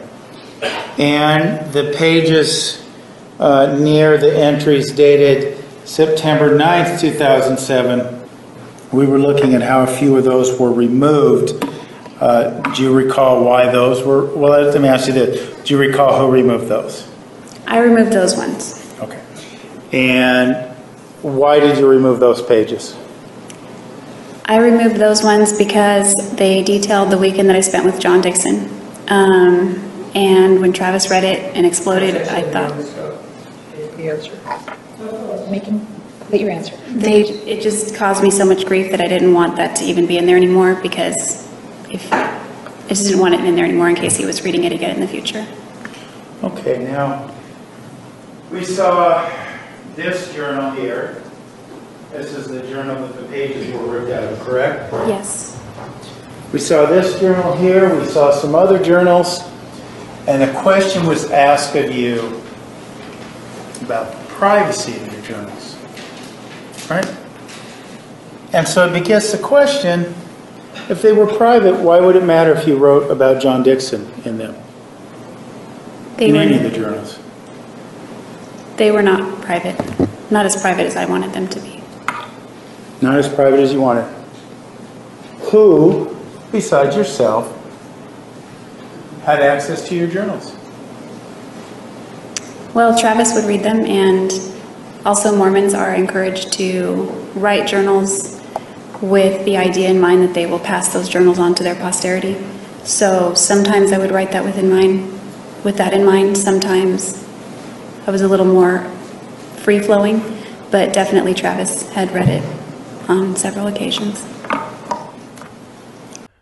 Not as private as I would like them to be, says the absolute hypocrite who goes through other people's emails and phones. And text messages. Yeah, what an absolute hypocrite. Definitely she is. You mentioned posterity, meaning it could be passed down to future generations. Is that what you're telling us? Right. Okay. Yes. And would you then, for posterity purposes or any other purpose, not want to have anything negative in your journal? Objection meeting. Overruled, you mean, sir? That would be one of the reasons. What would the other reason be? Well, there's a few reasons. There's that one. There's also the fact that Travis could potentially read something that I wrote in there. And the biggest reason was the law of attraction. It was a huge philosophy of mine at that time in my life, and one of the aspects of that law states that you're not to read about. I want to check on the grounds of condemnation. She said at that time there was 3 or 4 journals. There were different time periods. So which time period is she referring to? Okay. The law of attraction, when were you introduced to it? Initially, I became acquainted with it in 1999, or maybe it was 2000, actually. Okay. And was this a principle or a philosophy that you followed from that point on? Not religiously. It was something I was familiar with. Maybe it was in the back of my mind here and there. It certainly had an effect on somewhat on me wanting to be positive, but it wasn't a big part of my life at that time. You say it wasn't a big part of your life. At what time? 2000. Okay. Was it a big part of your life between 2006? Well, was it a big part of your life when you were in a relationship, friendship, interacting, what have you, with Mr. Alexander? Yes. Now, in that regard, you've mentioned a couple times that the law of attraction would be a reason why you wouldn't put anything negative in your journals. Is that right? Yes. Okay. Could you explain that? How writing something negative in your journal would contradict with the law of attraction? Yes, I'll do my best to explain it. The idea behind the law of attraction is that we live in a vibrational universe, and that everything down to the atomic level is vibrating to a certain frequency, which creates what you see everywhere, including sound and sight and light and all of that, and physical matter. And so the idea is that when you have a certain thought, it begets an emotion, and the emotion changes the vibration on a molecular level within your body, and that in turn affects your environment around you in a subtle way, in that it can draw negative things or positive things depending on what your predominant thoughts are. In that regard, you're encouraged to not focus on negative things, or read about, or write about, or talk about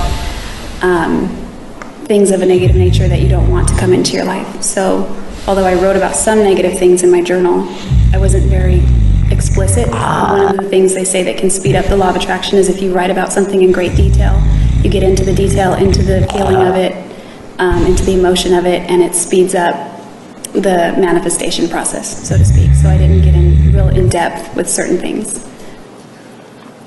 So then, as it relates to negative things in your journal, you believe that had you documented instances that Travis had been violent with you, that would beget more violence? Is that what you're telling us? Objection be sustained. How would writing about Travis being violent with you in your journal violate this law of attraction that you were following? One of the things that the law of attraction encourages is when you're in a relationship with somebody to focus only on their good qualities, and more of those good qualities will come forth in the relationship as opposed to the negative qualities. When you're harping on somebody's faults all the time, those seem bigger than the qualities that you're looking for. So that was just one of the reasons. The other was I didn't want Travis to read about that. And the third, of course, is I didn't want... She was asked about this law of attraction. Next question, sustained. Why then would you not write, and maybe it's the same reason, anything about seeing Mr. Alexander masturbate to the image of a child? Why would you not write that in your journal? Well, there are a lot of reasons.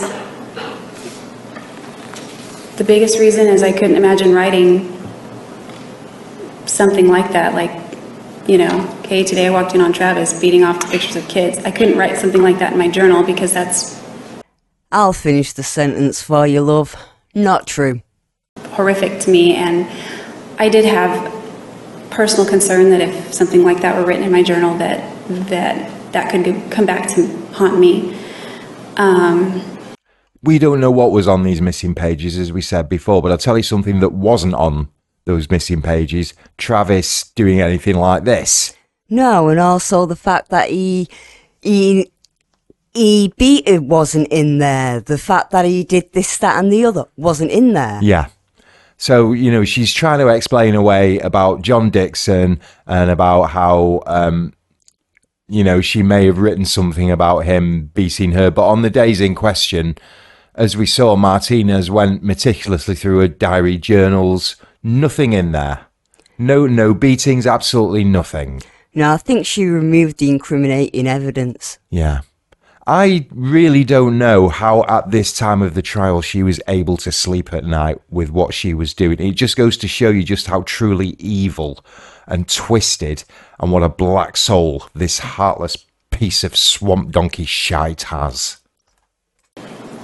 It's definitely not something that I wanted to record for history's sake.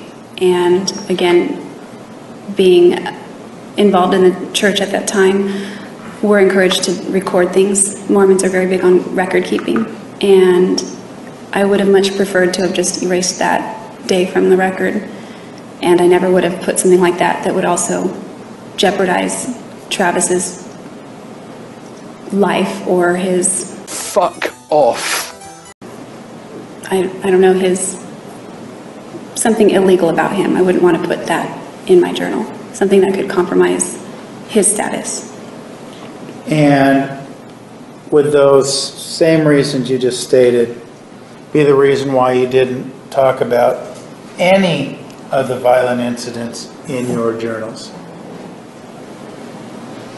Yes, again, he would read them. She tries to tell us yes or no. I asked her the reasons, not a yes or no question. Ask her the reasons why she didn't put these in. Question. These violent, we talked about many, half dozen or so violent incidents with Mr. Alexander throughout the course of your testimony. Do you recall that? Yes. Okay. On cross-examination, it was pointed out that there was no record of this anywhere in your journals. Do you remember that? Yes. Okay. My question to you, and we talked about this as it relates to a few incidents, but as it relates to all these incidents, why wouldn't you put something of that nature in your journals? What are the reasons? Well, one, I didn't want to solidify it. I mean, this sounds like denial, but I didn't want to solidify it more in reality by putting it on paper and making it more concrete. So that's bullshit excuse number one. And another reason is that, and that goes to law of attraction, another reason is that if Travis were to read it, in the past he made me tear out some negative things I'd written about him. So I didn't want to put more things on paper that were negative about him. I just wanted to focus on his good qualities, not his shortcomings. Okay. And that's bullshit excuse number two. Yeah, and I don't know about this stuff with the Mormon church and journals. I don't know if that's true, but Travis, from what, you know, we've gathered about him, it kind of strikes me that he would respect Jodi's privacy when it comes to a journal. Yeah, he wouldn't just read it without her permission anyway. Once again, projecting. She doesn't give a crap about anybody's privacy, so she's trying to project that behaviour onto Travis, and somehow I don't buy that, do you? No, I think it's sick what she's doing. It's absolutely sick. Now I want to ask you about some specific entries you were questioned about, referring you to Exhibit 455.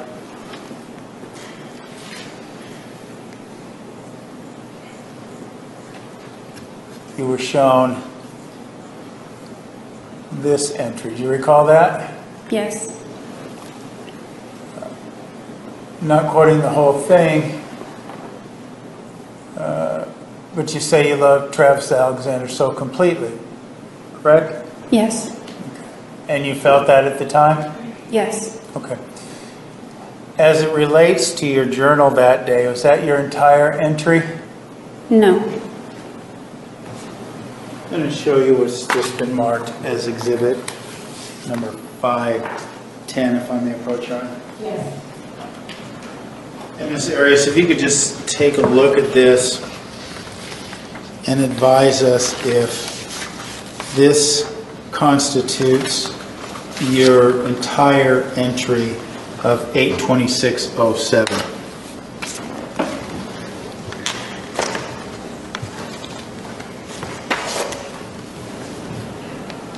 Yes.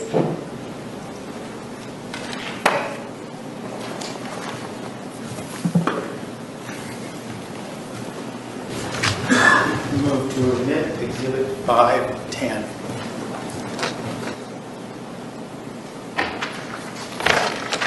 Objection, these are 3 entries instead of the 1 that was presented to her by the state dated Sunday, August 26, 2007, so I would object. Plus, it also has writings apparently put there by defense counsel.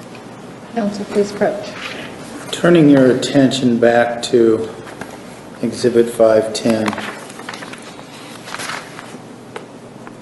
There are... See, this is where I wish we'd have used something with the sidebars, because we could have found out whether she overruled or sustained the objection or not. I'm guessing that being as Nurmi's still talking about exhibit 510, that the only 510. She admitted it, or maybe, as you said off mic, she maybe admitted part of it. You know? Yeah, she could have, but we don't know because we didn't hear either a sustain or an overrule. Overrule. We may find out later on, but if we don't, somebody let us know whether that went through or not. I'm guessing it did. Separate. It appears to write down the date on a couple of different occasions in this exhibit. Could you take a look at that for us when you put the date in three different areas? Turning your attention back to exhibit 510. There are separate. It appears to write down the date on a couple of different occasions in this exhibit. Could you take a look at that for us when you put the date in three different areas? Yes. And in terms of that date, all those are dated August 27th of 2007. Is that correct? 26th. 26th, excuse me. Was that then a continuation of the thoughts and ideas you were having on that day? Objection made. Overruled in the answer. Yes, it was all the same day. I move to admit exhibit 510, Judge. Judge, may I order the witness objection on the grounds of foundation? You may. Ma'am, with regard to that particular exhibit, there are 3 separate entries, aren't there? Yes. And they're both on August 26th of 07, right? All 3 of them, yes. And in fact, on the first page, there's some highlight, right? Yes. You didn't highlight it, did you? No. You didn't put that on there, right? No. And in fact, on the second page, there's some words, right? Yes. You didn't write those words on there, did you? No. And then on the other entry, which is involving August 26th of 07, it also has some more highlights on it, right? Yes. You didn't put those on there, right? No. And in fact, there's some words on there. You didn't put those on there either, did you? No. And the same thing with regard to the last page of this particular exhibit. It has some writing on it, doesn't it? Yes. Highlights it, doesn't it? Yes. You didn't put that on there, did you? No. Additionally, it includes August 28th of 07, Tuesday, doesn't it? Yes. That has nothing to do with August 26th of 07, right? No. And in fact, with regard to Sunday, August 26th of 07, you do write what we previously talked about involving your undying love for Mr. Alexander, correct? Objection, Your Honor. It's beyond the scope of the voir dire, the witness, that I would object to anyway. Overruled. You may continue. And then in another part of this particular entry, you talk about a wholly different person, don't you? Person? Yes. I believe I do mention it. Yes, you do, don't you? It's not about Travis Alexander, the rest of it, is it? Well, the rest of it? The rest of this entry has nothing to do with Travis Alexander, does it? It doesn't have to be, Your Honor. It's not related to the foundation. Objection. Continue. Does it? The highlight portion does. I'm not asking about the highlighted portion. I'm asking about the one on the right that's not highlighted. That has nothing to do with Mr. Alexander, does it? No, that's law of attraction stuff. Right. It doesn't have to do with Mr. Alexander and what happened with regard to August 26th of 07, does it? Indirectly it does because it's law of attraction, but it doesn't mention him. Doesn't it talk about your mental outlook and what you need to do at self-improvement, ma'am? Yes. And then the same thing with regard to the second page of the first August 26th of 07 entry, right? Isn't that what it talks about? Objection, Your Honor. I asked to approach. You may. Wow. This is heating up. Yeah, that was rather... I mean, he just covered in, 2 or 3 minutes what Nurmi would take about 3/4 of an hour to cover. Yeah, considering he kept going backwards and backwards and backwards. Forwards and backwards and forwards, yeah. I think that he's trying to say that this is inadmissible because, her legal team have scrolled all over it, put highlights on it. And also she's trying to misrepresent it, so he's quite right to object to this, and you can see why he's strenuously trying to pursue this. Yeah. Yeah, let's see how this ends up. Oh yeah, I can't wait. Mr. Arias, could you do me a favor and read through the entirety of the exhibit 510?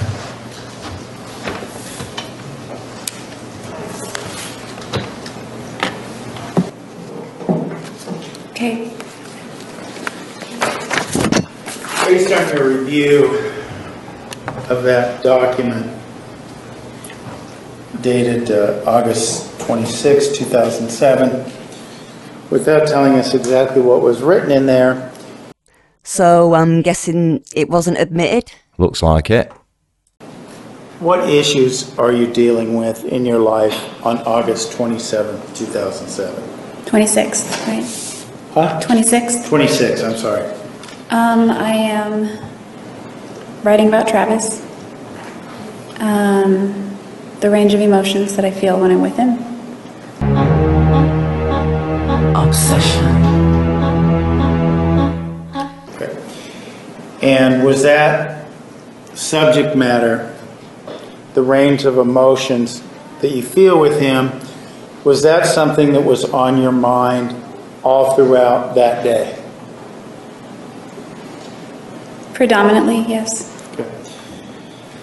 And the journal entries that you made throughout that day predominantly deal with those issues. Is that accurate? Objection. Let me answer.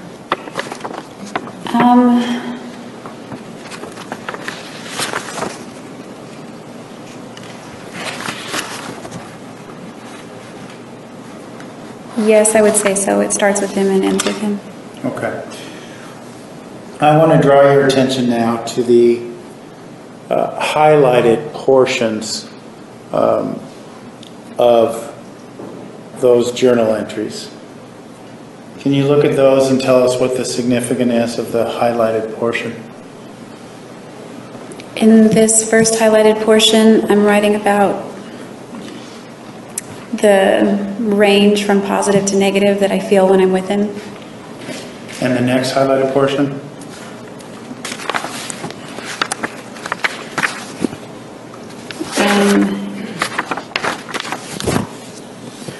Writing about suicide. Is that directly related to the positive and negative things you're feeling related to Mr. Alexander? I would say it was a trigger, but not the cause. Okay. And the next highlighted portion? If she was writing about suicide, I'm guessing it was because it finally dawned on her that Travis didn't want her. Yeah, and she couldn't deal with that. Yeah. Because she was too obsessed and possessive of him. Yeah, that's just speculation once again. Yeah, we don't know. We're just talking. I write about being at Rachel's house and about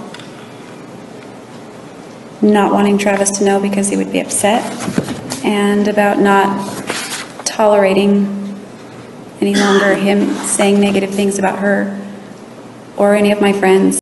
What bloody friends? And vice versa, about anyone saying, not tolerating anything when anyone saying anything negative about Travis either. And was that the last highlighted portion there on the document? Yes. And all those dealt with Mr. Alexander and the issues you were dealing with in your own mind on that day. Is that accurate? Yes, either directly or indirectly.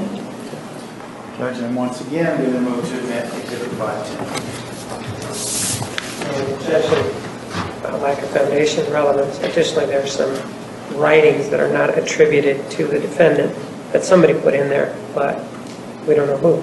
More foundation regarding the words that are written in orange.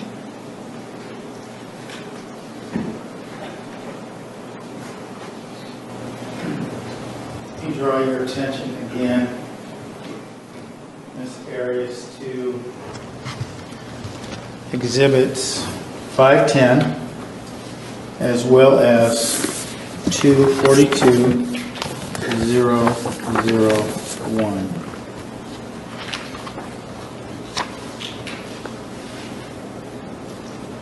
You see the words written on the Exhibit 510 in orange? Yes. Looking at Exhibit 242-001, what do those words, and you can flip to the other pages of either exhibit, what do those words signify? They signify the fact that this page has been torn out, part of it. And those pages are actually torn out in your journal, is that correct? That's correct. Okay. Judge, I'm going to move to admit Exhibit 510. And lack of foundation as to who tore it out. Thanks. You just had testimony about that, Judge. Tied up to that particular entry. As it relates to August 26, 2007, these pages that were torn out. And you previously testified that you tore out those pages?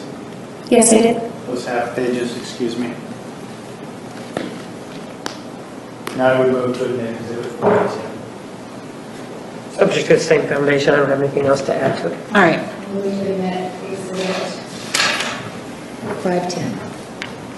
So Nurmi won the battle, but there's no way he's going to win the war, is there? No, and the war's gonna start soon. Yeah. Okay, Jodi.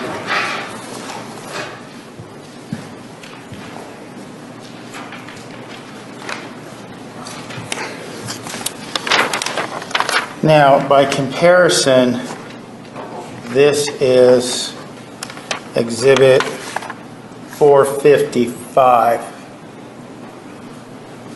And we talked about that not being your entire entry at that occasion or on that day, correct? That's correct. Okay.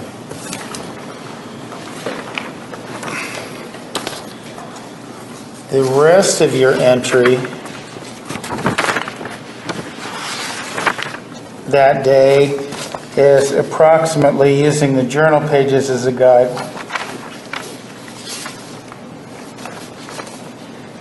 almost 6 pages. Is that correct? Objection leading in this characterizes that entry. Those are 3 entries. Oh, overruled. Yes. Okay. What I'd like you to do, we can see the part here before that's contained in Exhibit 455. We can see that written above the highlighted portion. maybe if you could begin reading 455 and moving into the highlighted portion that's contained in Exhibit 510. Could you just read that for us? Yes, start from the beginning. Yes. Well, it's a good thing that nobody else reads this, because I write right now that I love Travis Victor Alexander so completely that I don't know any other way to be. I wish I did, because at times my heart is sick and saddened over all that has come to pass. I don't understand it, and at times I still have a hard time believing it. He makes me sick, and he makes me happy. He makes me sad and miserable, and he makes me feel uplifted and beautiful. All in all, I shouldn't be wording it as if he makes me feel those things. Move it up for you, sorry. It all originates from within. All of my darkness is a result of my own creation. It is the fruit of my thoughts, planted continually and with too much repetition. Well, the first part of that happy bollocks was a textbook example of narcissism and obsession, wasn't it? Yeah, and the second part was just her wallowing in self-pity. Yeah, just a complete self-pity trip. Pathetic. Do you want me to keep reading? Well, no, let's stop there. When you say all of your darkness is a result of my own creation, what are you telling us there about the relationship with Travis? What you say above? Just reading, she says, all of my darkness is a result. Doesn't say anything about Mr. Alexander. Okay. When you talk, previous sentence, you're talking about Mr. Alexander. You say, all in all, I shouldn't be wording it, he makes me feel those things. Right? You see that? Right. Okay. You say it all originates from within. Meaning, well, what does that mean? It all originates from within. To me, that just means that I'm responsible for how I feel, and Travis is not. Although I feel certain ways around him, I'm trying to take responsibility for my own feelings, not that he is making me feel that way, but that the darkness that I feel is because of myself, not because of him. Well, at least she acknowledges she's got a dark side. Yeah, she acknowledges it, but the thing is she just writing that for the sake of it? What do you mean? Like playing on sympathy, maybe. In case someone reads it? Yes. In case Travis reads it? Yeah, because Travis, as she admitted, she was still in love with him. Do you know something? It wouldn't surprise me if she actually gave her journal to Travis to read, rather than him sneaking peeks or demanding to look at it or whatever. He wouldn't have snuck peeks. In order for him to read it, she would have had to have given it him. Exactly, yeah. So this story just stinks, doesn't it? It does. Don't make sense.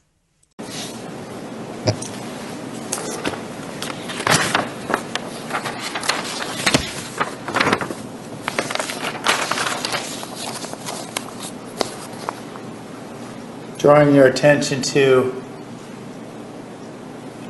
second entry on August 26, 2007. Could you read that for us?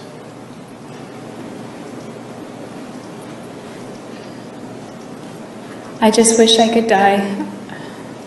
You're not the only one, love, but okay. You're not the only one.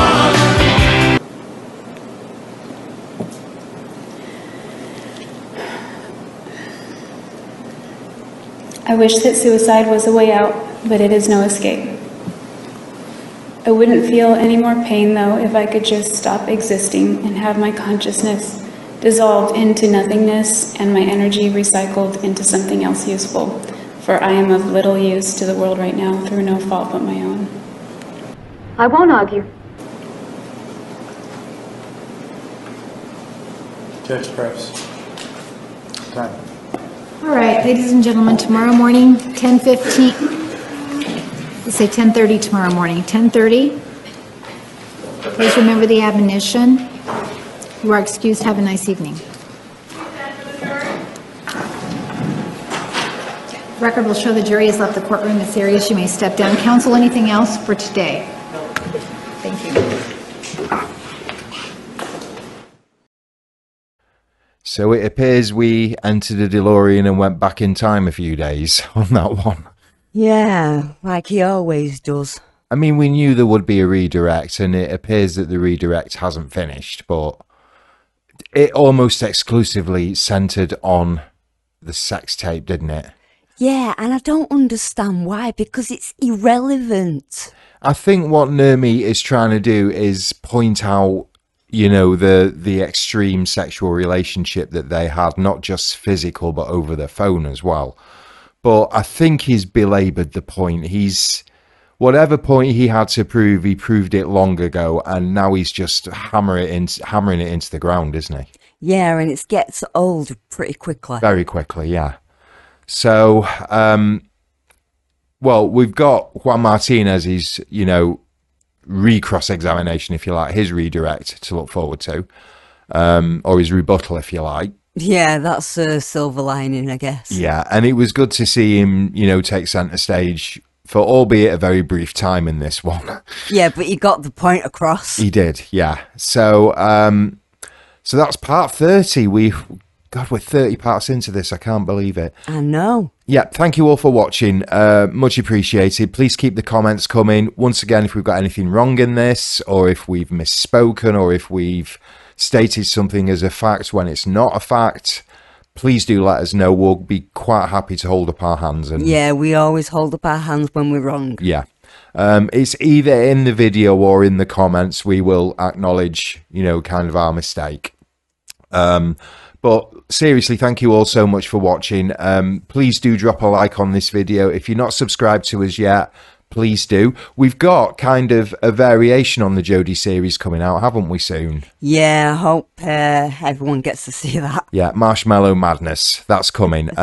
It's basically the trial and our commentary, but chopped up into 1 hour segments. That's basically for people who can't handle sitting there for 4 or 5 hours. Yeah, like some of our videos are. Yeah, so we're just going to chop them up and just put them into bite-sized chunks for you. So those of you who like are on a schedule, you can, like on a lunch hour or something, you want to listen to one, it's there for you. Right, well, we'll see you very soon for part 31. Yeah, thank you very much, everybody. Yep, please take care. Please do look after yourselves. And as we always say, one love from Macclesfield. Bye. Bye.